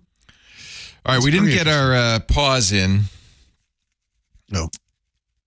So actually, let's do the Galaxy thing because you were going to do that. Yeah. And Vodafone. So when you get to the end of this AI segment, this is the end. I mean, so I didn't get to watch the Galaxy event. I saw some of the headlines. I did see that Samsung partnered with Google on their Gemini LLM for the phone. Am They're I actually wrong? putting it on the phone. But didn't maybe it wasn't last year, but in years past, hasn't Microsoft had a presence at these Galaxy events? I feel like they have. I don't know. Was it a regular presence? I mean, I feel like it was. As recently as last week, we talked about their phone, partnership, right? you know, the phone link thing. And now there's a special thing if you have a Samsung Galaxy Book laptop and a Samsung phone and use phone link, you get additional features, right? And another thing, in previous years, Samsung was loath to mention Google. In fact, I can remember a Samsung Galaxy event, they didn't mention Android. Like, it's our own for years thing. I was working on the theory that Samsung was trying to eliminate Google and Android from the equation, and that the way we would know they were finally there is when they release things like Samsung Maps. Right. And, you know, like, because they have their own browser, their own email, their own messages, their own phone, So something weird happened because all of a sudden they're in partnership. Yeah. Maybe Google's paying them $20 billion a year. What do you think? Well, so when Samsung did their Smart Things, Smart Home platform, they went that alone, right? That was their own thing. They didn't partner with Google and Google Home or whatever system. They have Tizen, their own kind of anti-Android. Although, but now see, they've got but they're together. Wherefore, no, they're back. That's right. They're back. It's Wear. So I'm really wondering if Samsung and Google are having a rapprochement. Are mending the fence. In fact, I'll go even further, and I wonder if Google is kind of. I've never really understood why Google feels like it has to have a phone itself. You need a reference phone. Yeah, is it? It's sort of is it a reference phone? It used to be in the early days. It was rationale for Surface I could make, which I can't because they don't actually do this. Would be if they did that, right? Because they used to have this thing called Signature PC. Remember? Google used their own processors. Signature PC was like their version of Nexus, and then Surface is like their version of Pixel. Killed it. Yeah. So I do think there's a place in the world for, especially in an open ecosystem, right? Apple does their own thing, so that we can't count that. But on the other side of the fence, where Samsung is a great example of polluting this Android experience with their own stuff. Some of it's good. Most of it's terrible. There are apps you can't uninstall, right? They duplicate apps. It's a mess, right? You and I both own Pixels because we want the signature. And I like that experience. Yep, yeah, I really do. And but that's, I would hate Google. Google kills stuff. I know. And they have never seen any level of success that makes them look like they're in the same market as the iPhone. That's right. This is the problem. Or even close to Samsung. The iPhone just surpassed Samsung for globally, smartphone sales in a year. Yeah. Samsung, the one thing you could always say was like, look, too much crap where they do their own UI, which is honestly pretty good. And they do their own services and they have their own ecosystem stuff. They get earbuds and blah, blah, blah, whatever. They have all this stuff. Was like, but they sell so many of these things, right? So you kind of have to pay attention to it because they're so big, and they still are. But that the fact that they were just beaten by like a monoculture company is like got to be a little scary for both Google and Samsung, right? Here's my scenario. Samsung is very much threatened by the Chinese companies. Huawei, Xiaomi, and some names you haven't heard of. Transmissible. Apple is too, right? To some degree. Yeah. These guys are coming. Yeah. And Samsung is more threatened than Apple by these guys. So that's on the one hand, the pressure on that hand. Yeah, they would like to be Apple. Well, thank God for the United States blocking all the Chinese stuff. Yeah. Right? Right. And then on the other hand, Google, I think, looks at the Pixel phone and says, we spent a lot of money to make this thing, and we don't make any money on it. It's a tiny business. We've got no mind share out of it. Maybe it's time to kill it. Oh boy, that depresses me so much. I'm not arguing the logic of it. It totally makes sense to me. As someone who loves Surface but also argues this thing doesn't make any sense. I don't know why Microsoft keeps making Surface. I know you could make the same argument for Pixel, and I hate that because I really do prefer that it's not see, people get this wrong all the time. Like it's some kind of a clean, pure Android version. It's not. It's actually very heavily modified. This is not the thing they give to Samsung and then Samsung screws it up. Like they're building their own stuff on top of it. And honestly, it really meets the bar of their marketing where it's like the helpful phone that, it answers spam calls and turns them away. It does us awesome. It's awesome at all that stuff. And yeah, I worry every day that it's going to go away every day. Yeah. I really do. It's awful. You're talking about no Copilot in the S24, but didn't literally last week you were talking about how the Book 4 had an exclusive version of Copilot? This is the Copilot in Windows 11, like the but it's on. It was for the Samsung Galaxy Book 4. If you had a Book 4, a high-end Samsung phone of whatever generation, and we're running, you would be running Windows 11. Yes, your Copilot experience has some additional features. Okay. Yeah. But nothing on the S24. But that's not no. I'm sorry. In fact, Samsung's using Google's AI. They're using Gemini for everything, and that's I thought interesting. I wrote that poorly. I'm sorry. What I meant was Bixby's long gone, now it's Gemini. Let me rephrase. No, it's like no Copilot. Like in other words, like local, like SLM or whatever they're calling it. Like Google has. Samsung has partnered with Google for their Gemini. When they announced Gemini in early December, they announced that Pixel 8 Pro only would be the first phone to have this thing locally. Now, Samsung S24 Ultra, I don't know all of them, but at least Ultra, will have it as well. The way they're using the NPU designation, Microsoft's NPU. Interesting. Yeah. And because Qualcomm chips do not use that terminology. Yeah. Samsung is using Exynos again, but not in the U.S. They're going to use Qualcomm. Not in the US, yeah. But Qualcomm so they must have their own NPU or whatever they're calling it, right? Yeah. Right. And Qualcomm and Samsung and Google announced that they're going to have a joint sharing platform, that there won't be two, there'll be one. So this was announced at CES. So this is Google used to have something called nearby sharing, and they're combining that with Quick Share from Samsung and calling it Quick Share, which is the Samsung name. Interesting. I was not happy with the nearby share name because Windows 11 has a nearly identically named feature and they're not compatible. And so there's reasons. It'd be nice if this were all, Apple, Samsung, Google, the thing Windows is, would all work I think I said this as recently as last week. I feel like I've always long felt that there's a missed opportunity with Google and Microsoft for them to partner to meet this ecosystem threat from Apple. But now that you see what's happening with Samsung, you're like, okay, maybe that might even be the better company, right? I mean, they do make the best-selling Android phones by far. I bet Samsung.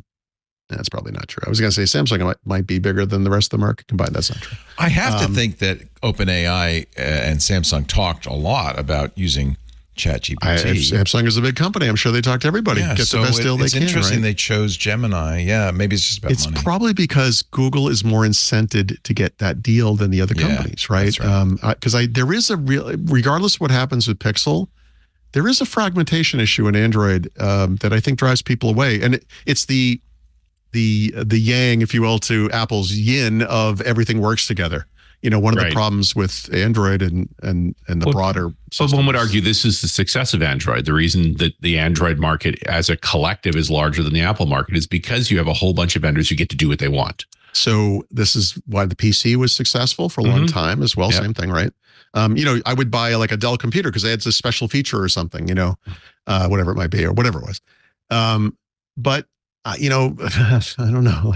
There's something to be said. We keep talking about this. The thing that Apple has been able to succeed at that no one else seems to be able to succeed at. For all the awfulness as we see it from the outside, there's some benefit there. It's always going to be second rate. They are, but they do run the largest portion of the Android market.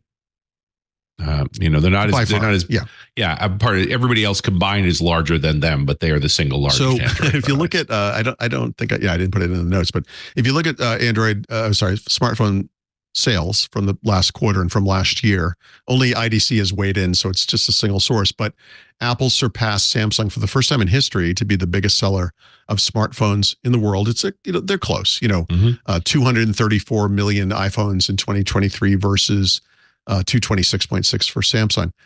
But this has been true for a long time. The next three companies are Xiaomi, Oppo, and something called Transsion, which are all Chinese companies. Right. I've never even heard of that third one. But most of these products only sell in China. That's true. But the one thing, anyone who goes to Europe, they just don't sell in the U.S. They sell everywhere in the world but the U.S. Yeah, and in Mexico, so when we go to Mexico, there are ads all over the place for Huawei. Yeah, Huawei. Huawei phones, Huawei earbuds, Huawei. That stuff is still being sold elsewhere. So, there's the list. All of them except Samsung and Apple are Chinese companies. Right. They're all that's left. Notably, Google not on that list. Motorola not on that list. Yeah. Google's in the others. They've just focused on the North American market. But look at the far right column is the growth or diminution. No, I can't tell from the tiny size. Are you looking at the year or the last quarter? It's year to year, quarter over. It's year over year, quarter to quarter. But it's the year number, not the. Yeah. Okay. Yep. So. There's Apple's sales were up 3.7% for the year. Samsung's were down 13.6% for the year. Yikes. Yep. The last quarter went actually not too great. Everybody was down except for Transsion, which is up 30%, whoever the hell they are. That is, yeah. We're going to talk about some numbers like this for the PC industry in a little while, but this is always an interesting time of year because we get to look back and see how things went. And IDC is pretty reliable in this, right? They are, but I want to see Gartner and at least I usually try to average those guys because they do measure things a little differently. But it's probably true that I'm not saying that Apple did not surpass Samsung last year, and whatever, Apple had a blockbuster last year at a time when the market overall was not doing great. Yeah. So they're changing some minds. I mean, you are, I hope, having your mind changed by the fabulous Windows Weekly. Paul Thurrott at Thurrott.com and Richard Campbell, runasradio.com. We've got the back of the book still to come. Windows 11 coming up next. What's new? I can't believe we've gone almost 2 hours and not mentioned Windows. I wanted to hit the two big ones, right? Because this week has just been kind of weird. So actually, I just mentioned this. We might as well talk about PC sales, right? Oh, yeah. One thing I do every January is I update my little chart. And a couple of interesting things about PC sales is that for the year, 13.25% decline year over year compared to 289 in 2022. But they declined 16 point something percent. I don't see it right here, but 16 point something percent the previous year. And both Gartner and IDC believe that we have bottomed out. And this year we're going to see some growth. It may not be fair to point to 2021, which was the 344 million high water mark for the previous decade, that pandemic era, PC boon. But this is the fewest PCs that this industry has sold since 2006, and yikes. Right. That's a little scary. And no one's talking about big double-digit growth, right? And frankly, if this AI thing on the client doesn't pan out, I don't know. I don't know what we're going to see. I don't know what this. I don't know what to say. Lenovo still number one. Is that for the year? Yep, 59.4 million units, 23.7% market share. HP close behind, number two. Dell number three. Apple, and then Asus. But Lenovo, HP, and Dell sell significantly more than any other company. Dell is almost twice the size of Apple from a unit sales perspective. Wow. But the point, the analyst is saying bottomed out, but you don't know how wide the bottom is. It might just sit at 250 for a while. Yeah. So, yes. So sales did decline in every quarter of the year, but it was only a 1.5% decline in the fourth quarter. So that, not flat. It was a year of deferral. Certainly that's, the conversation I was having with sysadmins was they buy the extended warranties, we're not replacing machines right now. Everybody's a bit nervous. Right. Stretch it out another year or two. So, and that does speak to it might be a surge, right? Eventually there is no more extended warranty. That stuff starts to get expensive and machines start to fail. And just from a business PC perspective, which is probably 2/3 of the market, that you can't put it off forever. And so one would argue Copilot could move the market on this. It's like, hey, so here's the alternative. We've got to go to 11 because 2025, Copilot looks interesting. I want my MPU. Like there's some cases for the next 2 years selling all the machines. What if you're rabidly anti-AI, which I would say some people are. Some people are. But you could buy a 14th gen. Will be buying their old gear as they go out of business, right? Because they can't compete. I happen to be with you on that one, but I'm just throwing out this as a possibility.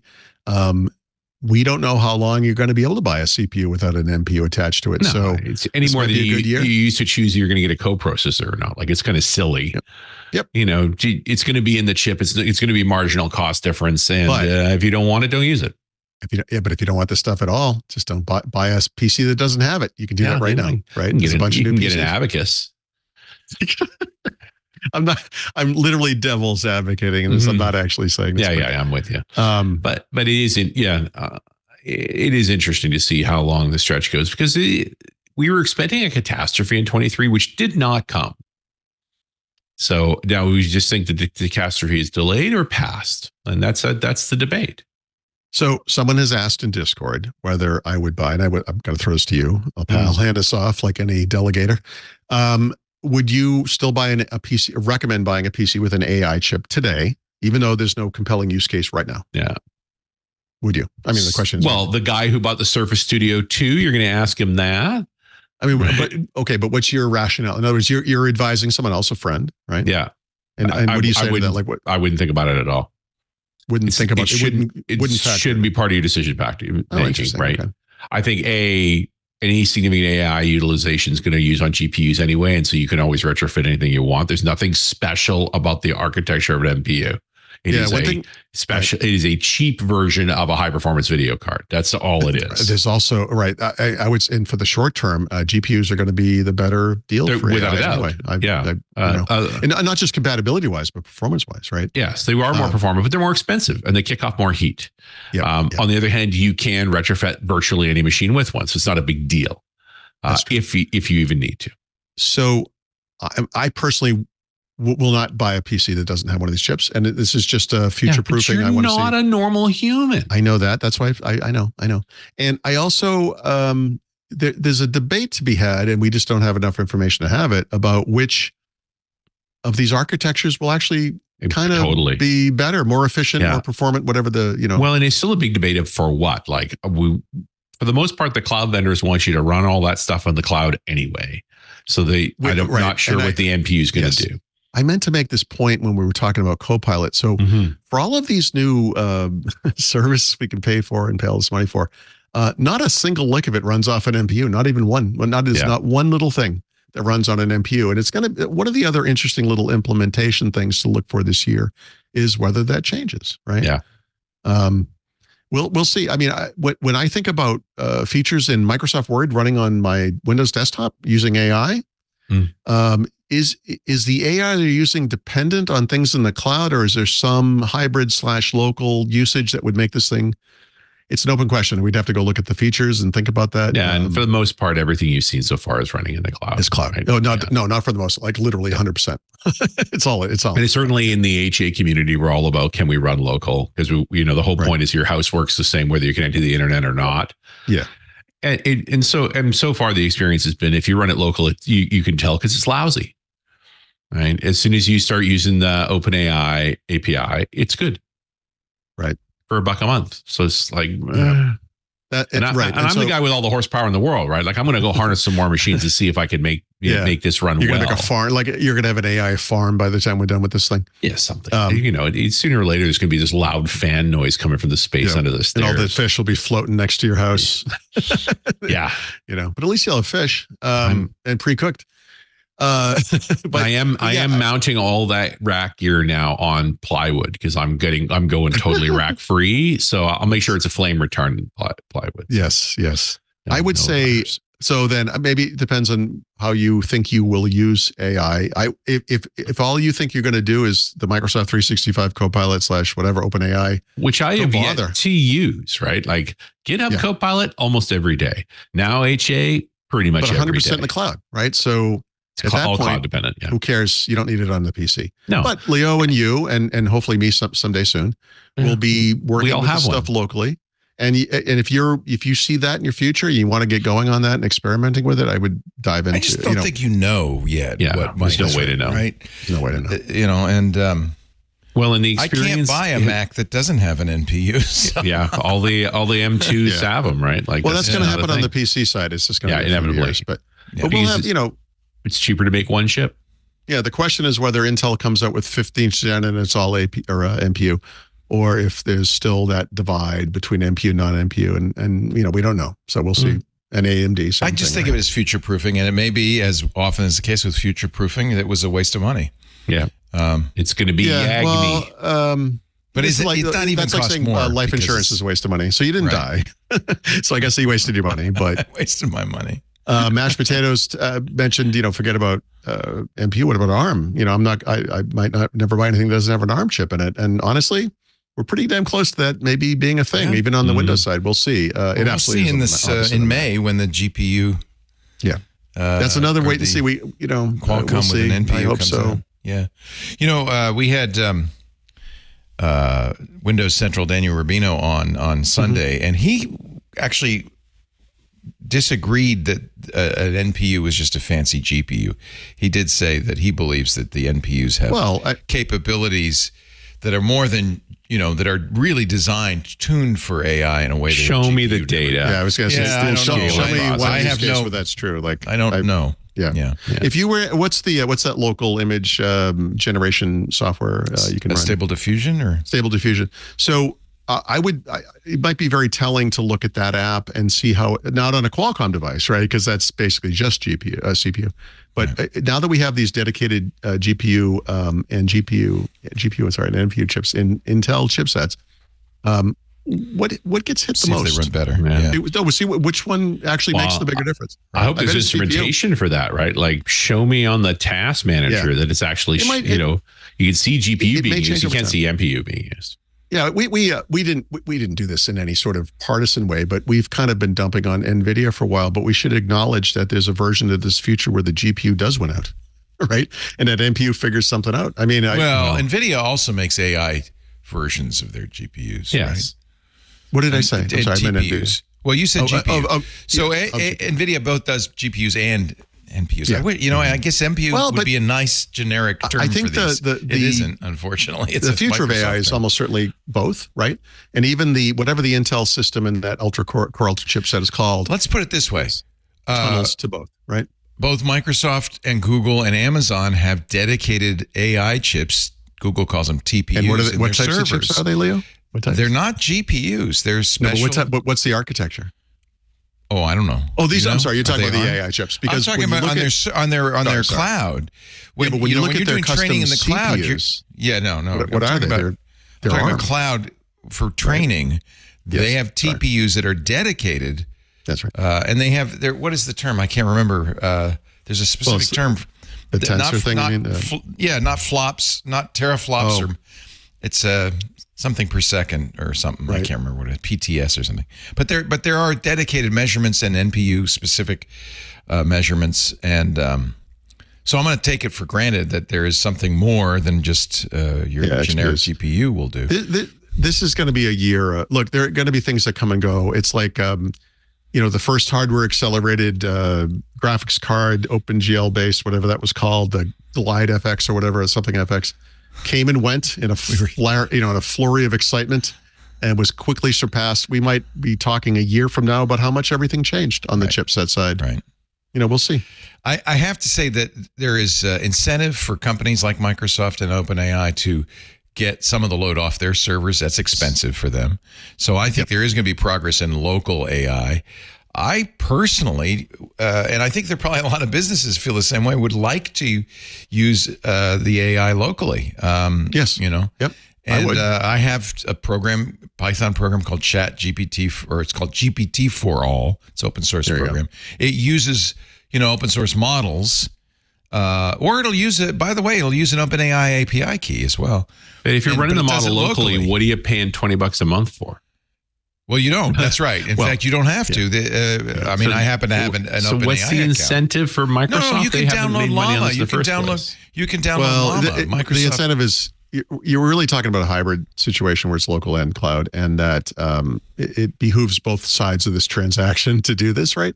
It would be better for you as the client because you reduce latency, and it's better for Microsoft because you reduce the cost. I've just never actually seen a neural net model that has a two-stage process like that. Like no, it's either data local or states, cloud. I don't see it doing But don't both. you think businesses would prefer not to exfiltrate their data to the cloud? They'd like to do it all locally. Right? Businesses prefer to pay for nothing. But the Not just money, but privacy. Well, okay, but this is just like a data sovereignty issue. I mean, people are very nervous. Companies are very nervous about AI's training on their private data.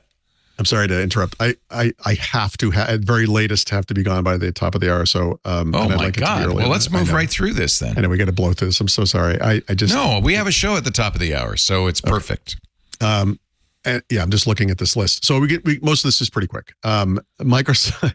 This is only notable because this is representative of something they've been doing a lot lately, and I don't like it. Microsoft launched a new, I'm going to call it a weather experience. It's overstating what it is, but there's always been a weather experience on a lock screen. You can have one thing that's called like a detailed status item. This dates back to the Windows 8 days when we had quick status items as well. Most people by default is set to calendar, but you could set it to weather right now. And they just updated it so that it looks like a tile to me. They're calling it a card, but it looks like a tile. So it's just a more graphical, bigger thing. And when you click on it and sign in, it goes to MSN Weather or whatever. It's not a big deal, other than the fact that they didn't test it almost at all. They just shipped it publicly. Like they put it into like a subset of I think it was the beta or dev channel for like 3 days or something, and then threw it out into stable. It's like, guys, seriously, like, kind of strange. So it didn't catch fire. So give it to everybody. Yep. Related to this, I think there's a Microsoft Store app update that I don't know the history of its being tested in the Insider program, but that has also suddenly appeared very quickly in stable. And this is just, you're going to see a lot of notifications every time there's an app update, which honestly I find to be incredibly annoying, and I thought was already in stable, but whatever. I have noticed that for sure. And then this is at the bottom of the Windows section. I'm just going to add it here because it kind of makes sense.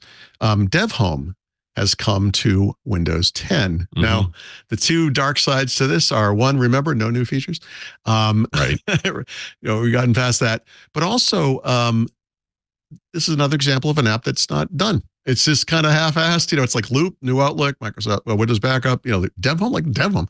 Why is Dev Home a default feature in Windows anything when most people are not developers? Yeah. It's kind of, it's everybody's a developer, Paul. Come on. And also, I'll just back up the notes here because this kind of ties into that. Microsoft, recording a report, I think by Zach Bowden over at Windows Central, is reportedly going to bring back the Windows Insider program beta channel for Windows 10, which also speaks to that. Oh, no new features? Just kidding. So if that does happen, that I think will be indicative that Windows 10 and 11 are going to go forward in the lockstep, possibly with some of the new features, like they did with Copilot and now Dev Home. Awesome. Last week, I complained that there were no new, builds semi-recently, less than 24 hours after the show. They released 3 new builds. Of course, they did. So the dev channel they gets heard you again. Yeah, whatever USB, the 80 gigabit USB version is going to be called like a Thunderbolt 5 or USB 5, whatever they call it. They're testing support for that in the dev channel. They're talking about auto-starting Copilot, that pane on the side of the screen if you have a 27-inch or bigger display, widescreen display. Yep.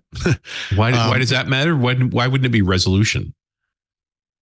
Because that way it doesn't get in your face. It's not in the way, right? Okay. It's if you have a widescreen display, it can be over the side, and you still have kind of a widescreen display left, if you will.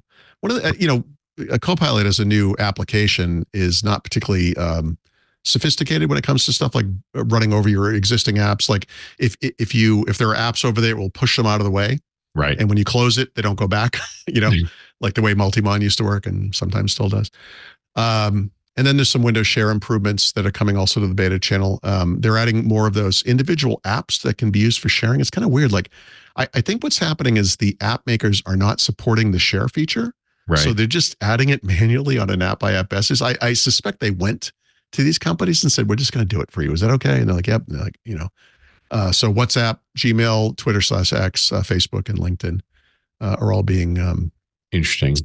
Yep. Because somebody wasn't happy with what was being made or not being made. So it's like, we'll just the share pane in Windows has been a wasteland since it was introduced in Windows 8. Nobody uses it. Nobody uses it. Even OneDrive doesn't use it. They have their own share window. Like, seriously, guys. Anyway, don't get me started. I read a book about this. It makes me insane. That weather experience that's out in stable, they're testing it in beta. So, Microsoft. And the app install notifications, also out in stable. They're testing that in beta too. Also instant arcade games. And this is like we see, I think on, I think only Android does this, where you can kind of just run it from the Play Store and then it will load the background. I think they're doing that kind of thing for some arcadey smaller games, right? The thing to look at, we talked about this last week, this notion of release preview now being what we call Moment 5. They released, it's not actually a new build, it's a KB, like an update, like a cumulative update for the one they released, I think a week or two ago, which is Moment 5, which mostly bug fixes, but more ink everywhere, which is the notion you can touch anywhere, or with your pen, touch anywhere and write. Anywhere you can type, you can write, is the idea behind this. Eye control system support at the system level, which they've been talking about actually for a long time. Some 7-zip bug fixes, frankly, and other fixes. So not a lot of new features, but that one's, it's kind of locked, right? They're getting ready to probably, we should look at the date. So I'm guessing, this is my guess, you can see if I'm right or wrong. Next Tuesday is week D, right? Yeah. That should be when we get the preview version of Moment 5 on stable. That's my guess. And that it's going to be what we have in the release. I love that you want to predict this, right? Like, because that always goes so well. They will beat this out of me. We're getting close, but based on the past, which is no basis for anything anymore, because that's, again, this is the, what did I call it? The Crayola and coloring book part of Microsoft. There's no rules. So there you go. All things are possible. Some of them are even likely. Yeah. So that's Windows. Not too much. I was kind of hoping, honestly, today we'd see some more builds. I guess it could still happen, but if not today, probably tomorrow. We'll see what happens there. Right. And then Xbox, not as momentous as it was the last time, but they have a new set of games for Game Pass across all the platforms. Remember last month, there were a couple of really cool looking games. Mm-hmm. Hell hath no fury. And we still haven't seen Activision Blizzard at all yet. No, and we are not seeing it in this list. I guess I'm thinking we're not going to see it this month. That's got to be a standalone big. Got to be a year away, I think. Oh God, it better not be that far. It's got to take a while. 2 weeks ago, I should say, there were a bunch of games in there I thought were very interesting. I look at this list and I'm like, I don't even recognize most of these. And I'm kind of back to that. But again, Brotato. I can't wait to play Brotato. Brotato. You're a Brotato. Persona 3 is great. Okay. Kevin says Persona. Our producer says Persona. It's a remake of a 2006 game. It looks kind of anime-ish. Yeah, like a first-person thing? Or? No. Yeah, but it's got a whole anime storyline to it. By day, killing demons by night. Yeah, Lord. Yeah. It sounds like a CW show with you got a problem with killing. Yeah, you got a problem with killing demons. Come on. I love it that the F1 game does not, in fact, have this year's F1 champion and last year's F1 champion. Apparently, Max Verstappen was so expensive they couldn't buy his image. Oh, okay. I was like, I'm confused that you even know anything about that. I know, it's surprising. I know. I'm full of them.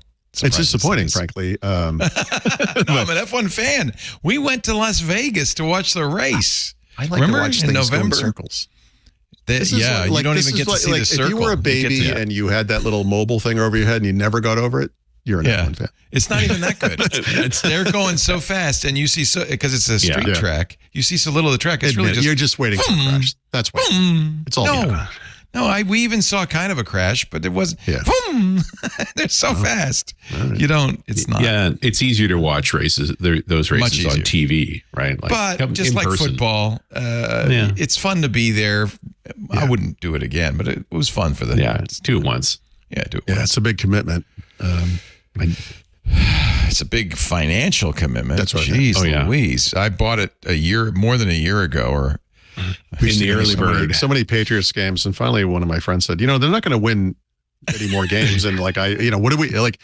Why don't we just be warm and be inside and have food and drinks and stuff? Yeah. Inside like human beings, Okay, anyway. Activision Blizzard waiting on that. Baldur's Gate 3, I think it was the biggest game of last year, if I'm not mistaken. Yeah. Oh, yeah. Save bug? Big bug on Xbox. Save bug too. Not a fun bug, but saves were disappearing. Oh dear. There is an Xbox system update that has rolled out that will address that. So it's actually an OS level problem then, not the game. Interesting. I know. How long did that take to diagnose? A year? It took actually a while. They've been complaining about this for a couple of months, I think. Yeah. I don't, the problem, let's see, can you recover? I don't know. I don't know if you lost saves. I don't know. You can get them back. Yeah, they're gone. Apparently they're gone. Yeah, I think they're gone. That doesn't surprise me. Right. So Ubisoft has made some changes to Ubisoft Plus. And I just briefly want to take a slight segue here and mention that I saw a headline that said something like Ubisoft tries to convince people that not owning things is okay. And it's like, guys, you didn't really want that game, did you? No, but I mean, like, we've been using subscription services for music, videos. I mean, everything, office productivity software for years and years. This is not new. It's not news. No, I mean, we just talked about Apple Arcade, Sure. So that's a little unfair, but Ubisoft does have something called Ubisoft Plus, which is their kind of tier. So they've kind of segmented it out. So now they have something called Ubisoft Plus Classics for PC users only. It's only $7.99 a month, but it's kind of all their legacy games everyone knows and loves, like Far Cry 6, Rainbow Six, Watch Dogs, all that stuff. That's honestly, this is kind of a neat little, I think people can, I don't know, there's probably a word for this, but where you kind of swoop in, you're like, I'm just going to pay for this like a month, maybe two, so I can play this game or this handful of games. I'm done, and maybe in a few years, I want to do that again, maybe not. But I think that kind of thing is kind of neat. And then they have the full-blown service, Ubisoft Plus Premium, which is like $17.99 a month. And that's day one access to all of their games, newest games, obviously. And I believe, it's included. Yeah. I'm trying to make sure is this on Xbox as well? I believe, it is. Xbox. And actually on Amazon Luna, interestingly. So that's kind of cross-platform, but more expensive. Ubisoft Plus to me is like the video game version of Paramount Plus, right? Like, am I that much of a fan of this one thing, or do I just like games or TV? Right? It's kind of the tertiary ran. Yeah, nobody buys this for themselves. Our grandmother gets it because they didn't understand the words Netflix, right? Well, I get why people. I get why. No, I don't get why people. I get why these companies do it, but I mean, I don't know. EA Play. You could make a case because they're huge in sports, I guess. Yeah, and that's why you buy it. It's for the sports games. But EA Play I think, is unique in that space. Ubisoft Plus, I mean, they do have some good games. I'm not dumping on them at all, but I mean, no. But you're talking about leagues here. Like, where do you bat? Yeah, right. So to me, it's would you call it a tertiary service or whatever? Yes. Not a secondary. Yeah. You're right. Yeah, that's a good term. Yeah, tertiary service. What comes after tertiary? Quaternary. Quaternary. That's a tough word. Quaternary. I don't know what comes after quaternary though. Quintenary? Yeah. Quintenary. That sounds like a 15-year-old girl's birthday party thing where she wears a wedding dress. Feliz Quintenarion. Yeah. All right, let's take a break, and when we come back of the book, yes? Yeah. We'll get you out of here in time. It's really down to you and whiskey, so I think we're okay. Yep. I want to make sure he has. I have 45 minutes on whiskey for sure. Oh no. Well, if Paul has to leave, you can keep talking, Paul. I'll just keep going. No, I think the record was the barreling piece, and we're not going to go that long. That was 35 minutes. I thought Kevin was going to have a coronary. I did feel bad last week. I think it was last week. I'll be quick. Before we go on, though, you're the back of the book coming up in just a bit. I do want to give a little plug for us. Yay team! If you like the programming you're listening to right now, if you want more of that, if you want to keep up with what's happening in AI, what's happening with Microsoft, Apple, Google, the internet, security, you're a candidate for Club Twit because Twit is all about keeping you up to date on what's happening in the world of technology so that you can be an informed user. You can create something new. You can protect yourself. And I think this is going to be a big year. This is going to be a very interesting year. So I want to invite you to join Club Twit. What do you get?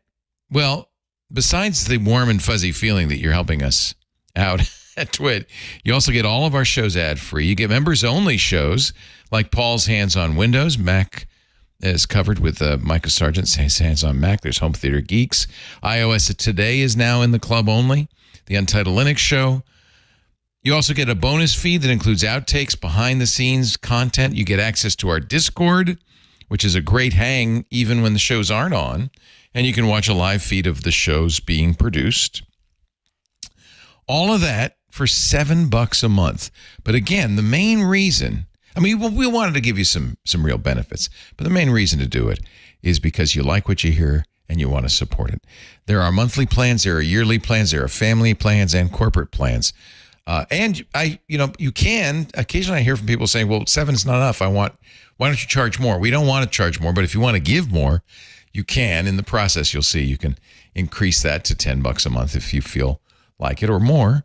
But really all we ask is $7 a month. And if we can get, it is our goal by the end of the quarter to get to about 5% of our audience participating. That's not an outrageous amount. Public radio, public broadcasting is more like 10%. I think we're worth it, don't you? So please, twit.tv/club twit. Also, I should mention while you're there, the survey is ongoing through the end of the month. Last chance to take it in the next couple of weeks. Twit.tv/survey24. Just takes a minute or two. But that helps us understand our audience better. And we want to make sure every show gets represented. So Windows Weekly listeners, make sure you take the Twit audience survey at twit.tv/survey24. All right. No more begging. Let's continue on with the back of the book, Paul Thurrott and his tip of the week. Paul? I would pay for like a Half-Life service. We have, I'll tell you what we have. We have we have two different Minecraft servers that Club Twit members get to play on. One was originally built years ago by OMG Chad. Yeah, with a bunch of listeners and users. And it really is a replication of Twit. The whole studio's there and everything. It's really cool. And then we have a really hard survival server. But people are good at Minecraft. Yeah. So. Yeah. Anyway, what's your transitioning to only playing old games? That's I think old games are the best. Yeah. I'm just going to read books that were already written. And Call of Duty's an old game. It sure is. Been around a long time. Yep. Yeah. So we talked up front about some of this crazy certification stuff. And a couple of years ago, maybe 18 months ago, I kind of freaked out when I was seeing all these pop-up ads and mobile nonsense, like for services I was paying for. And I finally said, I can't do this anymore. And I started using something called NextDNS on my mobile devices only, not on my PCs. And it's worked well enough that I actually convinced my wife to use it. And as you two have both, I think, mentioned on this very show, you run into these issues with this type of solution where they come down and they're like, I click on this thing and it breaks, fix it. So there is a little bit of maintenance to this. And if you want to block like the tracking that occurs through, whether it's the new Outlook or, on the web, whatever, these types of solutions, whether it's NextDNS or something else, are one way, a Pile, yes, one way to do this. So the thing you need to understand is that you're going to have problems, and that you need to be technical enough to kind of try to solve them. So you got to learn the tool. Yeah. The thing I'm experimenting right now is because I pay for Microsoft 365. So when I run the new Outlook, I don't see anything, right?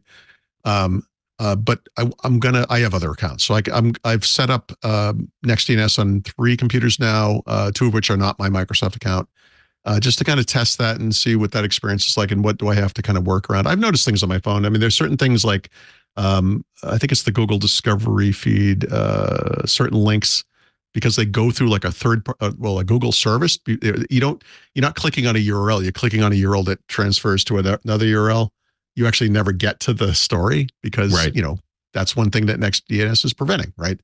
So you got to kind of figure that out. It's a little bit difficult. So like I said up front, this is not a solvable problem per se. unless you don't care about the rest of the world at all, in which case then you're all set, I guess. If you don't go on the internet, they can't serve you ads. The most secure computer in the world is not connected to the internet. Yep. So that's that. I guess the tip, such as it is that if you're bothered by this behavior you're seeing in the new Outlook in particular, I think it would behoove everybody to do a little bit of research and kind of experiment on these types of solutions, NextDNS or Pi-hole being two of the big ones.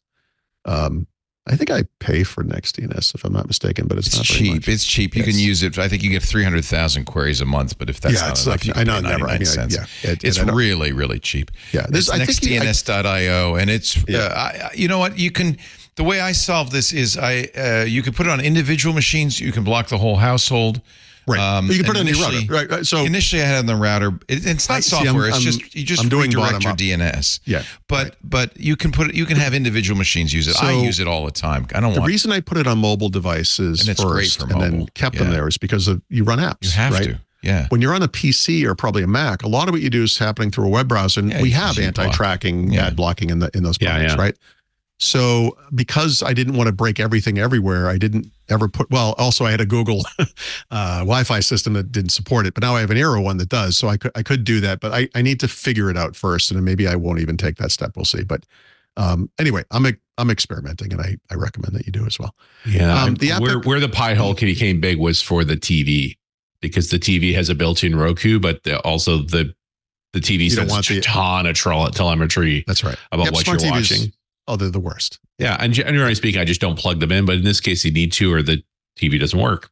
It doesn't do what you want it to do. A Roku TV in Mexico. I hate it so much. I put an Apple TV on it so I can just kind of bypass it when it comes on. But it's still, the worst. Roku. I hate the Roku. And this is where I'm saying, like, we can fix this for you with a Pi-hole and set it up in there. You got to do a little bit of But you do have to do some care and feeding. There's no two ways around it. Like that's right. Nothing else you can do. That's right. This is not something I could hand off to like my wife and say, yeah, you'll be fine. Yeah, you won't be fine. No. It's a little more complicated. Well, you'd have to teach it. Like, it's solvable. It's just, first is the instinct to diagnose. What's going on here? Why is this working? Is the internet down? Like, there's lots of possibilities. That's exactly right. Right. You got to go, oh, wait, it's being interpreted as a ad or a tracker. And so it's being eliminated. Yeah. Anyway. We'll get there. No, maybe we won't. I think it's going to be it's the forever war, really. But hopefully you get into a place. Yeah, you get into a place where you kind of understand what the problem is and can know how to solve it at least. And then the app pick it's what I picked this several times, but I've been using Brave full time as my browser, mobile and desktop, for not quite 2 years, but close to that. And I still recommend it for people who care about privacy and security. There's literally no better choice. There is one little Achilles heel with the browser, though, and it's not Brendan Ike.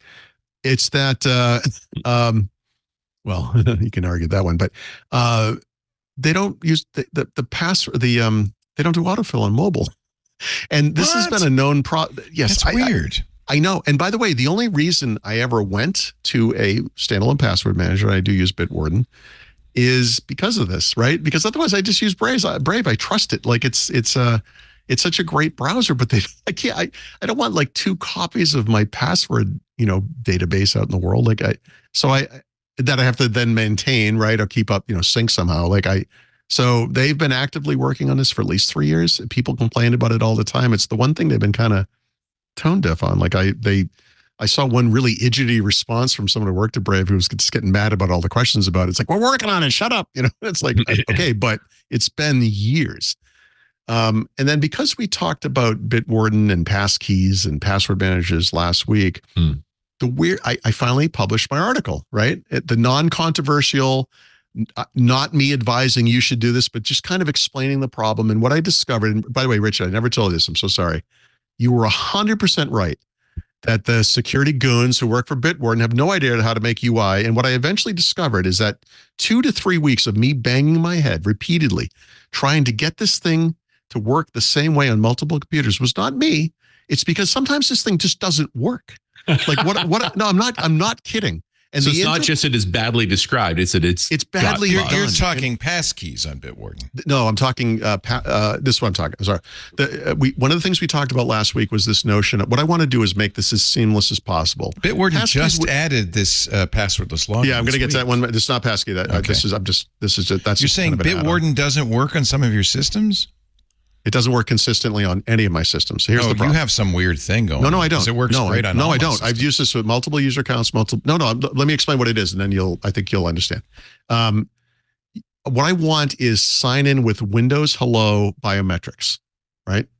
To do that, you have to install and configure the desktop app. Hold on a second. Let me just explain it. And otherwise, I don't want to type a master password. So I get that I can't have passkeys yet, but I want to use Windows Hello. That's the next best thing. It's still passwordless. What happens is you go to the extension and you say, turn it on. It says you have to turn it on first in the desktop app. And you're like, I did. So you go to the desktop app and you turn it off, turn it on, click save, go over here. And then it says, waiting for the response from the desktop app. Never comes. And then you go, turn it on, turn it off. So every PC is a little differently. I literally have one PC that I've never gotten it to work on. But what I found for the most part is if you keep trying, let it fail, eventually you'll get through. I spent 2.5 weeks to 3 weeks trying to figure this out. It's not me. It's Bitwarden. This is terribly written. So that's where I'm at, and that's why I'm insane. But anyway, the day I published this, I stressed over this for 3 weeks, sat down in front of the TV, looked at my phone, and it said, Bitwarden adds passkey support. I'm like, oh, come on. And so they've had passkey support for a long time. They added it for your master password. There are two sides to passkeys. You can save passkey. What I'm talking about is use a passkey to sign into Bitwarden, right? Right. Single sign-on or passwordless sign-on. So then I looked at the story, and actually they only added it to the web client. So it doesn't help you on a computer or a device. Although on a device, as everyone knows, it works much better. That biometric thing is completely usable. Works great on mobile. So it wasn't what I asked for, but it was the weirdest coincidence. I'm like, I'm going to put this behind me. Yeah. I'm going to put this out in the world. I feel good about it. Bitwarden has passed. I saw it. I knew. Are you kidding me? This was literally after your tirade on Wednesday. Yes, they came out with it. It was so funny. But it's not. It isn't what I was looking for. It's only on the web client. So it doesn't do it in your browser. No, there is no way to sign into Bitwarden in the browser or the desktop client with passkeys right now. But it's coming. It is coming. This is the first step. They did it in the web client. Okay. Yeah, I mean, it doesn't come up for me because I use biometrics because I'm not using Windows. Yeah, and by the way, I meant to say you were talking about, you looked at it on the Mac, and the one thing I'd kind of forgotten about that it may be tied to this. We were talking about 4-digit versus 6-digit pins and blah blah blah whatever. You were saying like the one thing about the Mac that's very different from Windows that I think people need to understand is that the Mac uses the system for sign-in that we had in Windows 7 and older, where you always sign in with a local account that you created specific to that device and hopefully added a password that was hopefully specific to that device. In Windows 7, they added the ability to connect a Microsoft account, which was then called a passkey account, to that local account, right? So you could get the benefit of the authentication pass-through capabilities, like in the browser or whatever.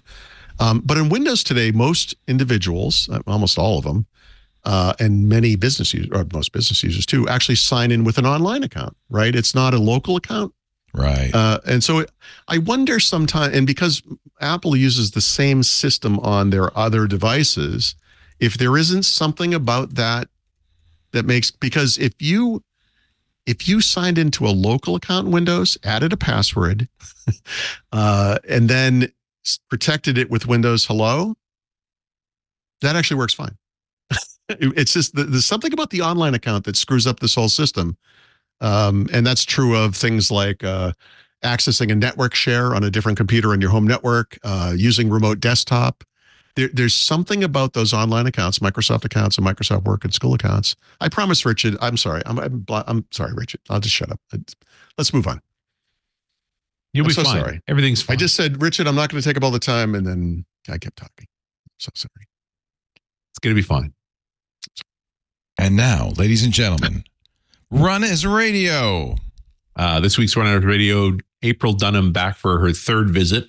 Originally an independent, now she is a blue badge. She's a cloud advocate on the Power Platform, which is what she's always talked about. So we spent over 30 minutes just talking about all the copilots in the Power Platform space now. We went over 3 of them. There's one for Power Apps. There's one for Power BI. There's one for Power Automate. So, I mean, apps is this,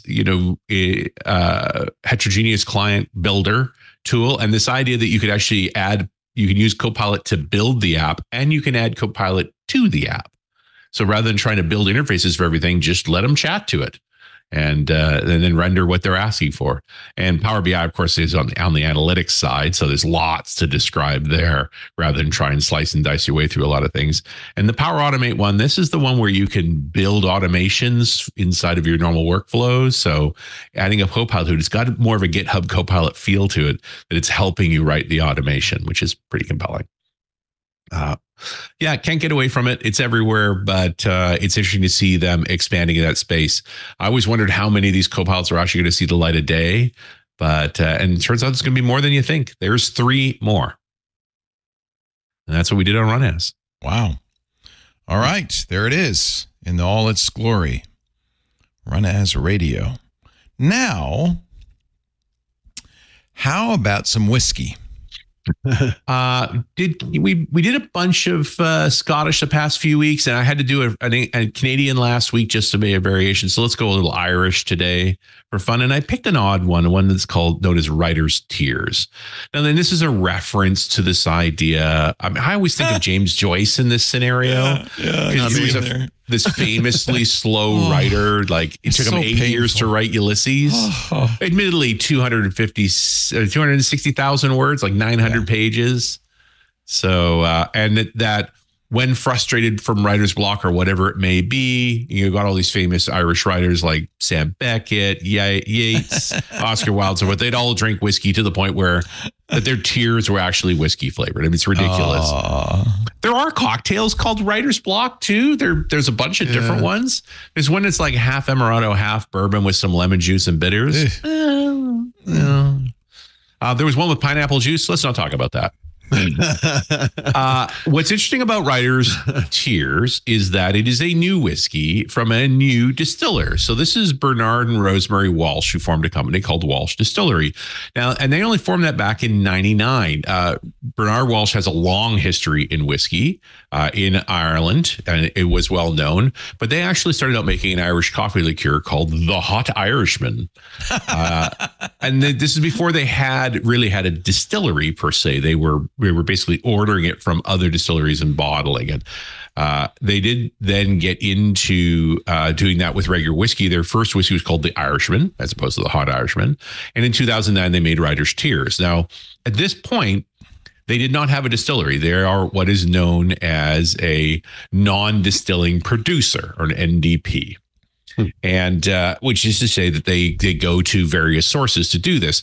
Now, this is not that different from what we talked about last week with Bareface, because Bareface, those guys ordered a 7-year-old bourbon made with 100% corn, right, from another provider. And then they did some additional aging. They did some time in wine cask and then some time in the virgin Hungarian oak. And then they ship it over to a bottler. The Walsh shut up. They don't even do that much. They're taking it from 2 different distilleries, having it delivered to a third place where it's barreled and aged and then bottled and shipped out. I don't know that they touch it at all. Interestingly, adjacent to this, they did start building a distillery in about 2013, and it was operations by 2016. But to finance it, the 50% owner was Ilva Saronno. Those are the guys who make Tia Maria and Disaronno. And within a year or 2 of operations, they were fighting tooth and nail. By 2019, they went separate ways, which is to say, Saronno got the distillery. They renamed it the Royal Oak Distillery. It makes a line of whiskeys you've never heard of called the Buskers, which are sold only internationally. They're not really sold in Ireland. And the funny part is when you read the website, like if you don't get all these bits and pieces, it seems like they make whiskey when really what they're doing is they're contracting out. That being said, last year they broke ground on another distillery with the intent to make Writer's Tears themselves because it has been their hit. And so they've made a lot of variations on it using a bunch of different distilleries, and they want to change it again, which is going to mean that you'll never know what kind of versions of Writer's Tears you're actually going to get. The original Writer's Tears, the one from 2009, is what's known as a vatted whiskey. And we talked about these terms before, but that is to say it is a combination of different styles of whiskey. It's not a blend, because a blend always has grain alcohol in it, typically made with corn to lower its cost. You just add alcohol that way. This vatted whiskey, Writer's Tears, is 100% barley, which is not all that common. The Irish like playing with their mash bills. They like little corn, a little rye, little wheat. They go kind of nuts, but this is pure barley. In Writer's Tears specifically, they use a 40% triple distilled single malt, likely from the Cooley distillery. They keep it a secret.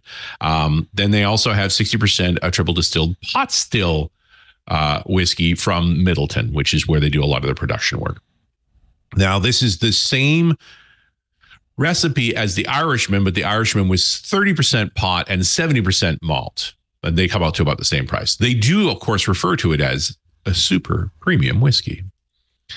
To be clear, this is a vatted whiskey. That's not a bad thing, but it's worth about $20 a bottle, and they sell it for $40 because they do spend a lot on marketing and sort of positional things. And if you drink it, it's pretty good. It's all right. It's nothing. It's okay. It's okay. But if you're going to spend $40 on a 40% whiskey, spend $45 and buy a Redbreast 12. Yeah, exactly. Because I like Redbreast. It's just a great whiskey. I bought some for a friend over Christmas, actually. If you just want to, you can get a middling whiskey like this in a $20 range. Easy enough. Get a bottle of Jameson. And again, I'm not going to just say anything bad about Jameson. Get the Black Bush. Good whiskey and cheap. Yes. Inexpensive, very drinkable all day long. This is in a funny spot. It's got, it's got going for it? A good name and some good photos. The thing that bugs me, I'm positive I've heard of this. I'm positive I've had it. Yeah, Writer's Tears. Absolutely. Right. I've had bottles of it. No question it's not about a name it. you'd forget very quickly. Right. That's what I mean. Like, it seemed like it was custom made. Especially as a writer. Yeah. Yeah, it gets you, right? It's got that name. It's got a name. It's got a style. It's got a finesse to it. But I swear to God, $12 of that bottle is marketing, at least. Yeah, really. Well, I am here visiting my mom, and she yesterday said, "Bring me bourbon." And which way did you go? Well, she wanted Jim Beam, and she says, "Get me the one with a handle." So yikes. I would like a jug of bourbon. The 1.15. Did she play a song on it after? So I went to Bottles, which is the liquor store over here, and they have all the you might have a Yankee Spirits in your area. Those are fantastic stores in that area. Bottles was great. They had all the whiskeys that Richard's. I mean, there was Angel's Envy. There was all kinds of great stuff. Yep. But I couldn't find the Jim Beam, and I said, "Where's the Jim Beam?" And she said, "Oh, it's over here." I said, "Would you have one with a handle?" She said, "This is the East Side. We don't have Jim Beam handles." I love it. I love that it got that local. This is in Massachusetts. I'm sorry. You might want to go to Massachusetts. That is my amazing. friend. You got to cross the waterway to find a jug. That's hilarious. Probably just as well. I don't think my mom should really be having a handle. But we have Wild Turkey by the gallon. Yeah, I bet maybe. That's really funny. So Beam's okay? So great. I wanted to get her something better. Okay. I wanted to get her some Angel's Envy or Crown Royal would be. Yeah, get her Mark. Yeah. Not Crown Royal. Get her Maker's Mark. Maker's Mark. They had a big bottle of that. They had a bottle of Knob Creek. They had some good stuff. Yeah, you're right. I mean, listen, Beam's your classic whiskey. Beam. It's fine. No, nobody died for drinking Beam. Well, she's 91 years old. She wants Jim Beam. She's getting Jim Beam. But you get Mark's a nice bottle. Like, it's a lovely drink. Okay, I'll tell you what. I don't want to get her. Well, I don't want to encourage it, to be honest with you, but she, So the trick is to give her a taste of more expensive whiskey, so she has to buy less. Yeah. I think, I'm sure the doctors would say, "What are you, crazy? Don't bring her whiskey." Right. But I think if you get to a certain age, you should have whatever the hell you want. Of life. Yeah. Totally. What are you trying to prove? Right. How old is she, mother? 91. How old is she? She won. It's done. Yeah, she's already won. The game's over. Yeah. Yeah, it's in the rearview mirror. And she likes her See's candy. Mm-hmm. So I always bring her. I bring her a box of keys when I come out. And I'm sure the doctor would say, well, don't let her eat the whole box. I said, Mom, if you want to eat the whole box. She's my mother, not my child. I do. Yeah. Eat the whole damn thing. Yep. What's it going to do? Kill you? It's fine. Everything's going to have some fun while you're doing it. You know what? It's so fun to see her. It's fun to come out. It's great. Here. It's awesome you're there again, brother. Yeah, That's I brought love she's declining, so. You love the shutters. Plantation blends. The shutters. Yeah. I like my plantation shutters. Huh? Always very jealous. A lot of mom's stuff behind me here. A lot of antiques. Yeah. I'm in New England, so it's got a bunch of oil lamps. Oh, yeah. No, it looks like the inside of a Cracker Barrel restaurant there. It's like, yeah, kind of. Paul Thurrott is at thurrott.com. That's his website. If you're not a premium member yet, you're missing some of the best content ever. I mean, it's all great, but boy, he's got some good stuff under the premium label there. So join. And of course, his books are at leanpub.com, including Windows Everywhere, which is kind of a history of Windows through its programming languages, and the Field Guide for Windows 11. Also there. And of course, Paul's here every Wednesday. And apologies again to Richard. I can't stop talking. I have a problem. You're a podcast host. You're the one with the time limit, man. I would have just stayed in. Sorry. I think we made it. I know. I meant 4 minutes. You can get out of here in 4 minutes. We're sliding in hot for sure. Sliding in hot. Sorry. Richard Campbell. He is at runisradio.com. That's where Run Is Radio, his podcast is, as well as .NET Rocks. Every Wednesday, 11 a.m. Pacific, 2 p.m. Eastern, we do Windows Weekly. You can watch us do it live on youtube.com/twit. We go live when the show goes live. Of course, club members get to watch before and after as well. If you're not a club member, please join twit.tv/clubtwit. After the fact, on-demand versions of the show here at the website, twit.tv/ww. There's also a YouTube channel dedicated to Windows Weekly. You can subscribe in your favorite podcast player. We invite you to do that. That way you'll get it automatically the minute it's available. Paul, Richard, have a wonderful week. Thank you. Stay warm. I know there's a lot of snow in both places. Yep. Going to do another pass with the blower, I think. What's the snow situation where you are? He said we had almost a foot on Tuesday night. Or no, I guess it was Monday night. And then it sleeted yesterday, and it got wet, and then it froze. All that good New England. Oh, yeah. Welcome to New England. It's crunchy. I learned a trick though, and you probably already know this. I'm walking around, and I see everybody's windshield wipers sticking straight up. Yeah. Right. My sister said, "Yeah, so they don't freeze to the windshield." So you pull them off, and there's like still little bits of rubber on the glass. You're like, you're great. Yeah. So I used my scraper, scraped it off. Turned the car on, let the heat warm up, and it worked. Nice. So it's going to snow again, I think, on Friday, but it's pretty chill. It's January. It's cold. It's cold. Yep. Well, there hasn't been a lot of snow in this area. New York's first snowfall in 2 years. Right. Yeah, but the year we had 6 feet of snow on the ground, it didn't snow until January 29th, I think. It was, So, you can get fooled, and then it comes. Well, I'm going home. Comes in late. Yeah. Going home Saturday night. Going to watch the football game on JetBlue, and be home for the shows on Sunday. Thank you for being here, guys. We'll see you next week, all you winners and dozers on Windows Weekly. Bye-bye. Hey there, I'm Micah Sargent. Look, as a geek myself, I feel it's only fair if I admit something. We can be kind of hard to shop for. So what do you get for that geek in your life who has everything already? Well, a Club Twit gift subscription, of course. Twit podcasts keep them informed and entertained with the most relevant tech news podcasts available.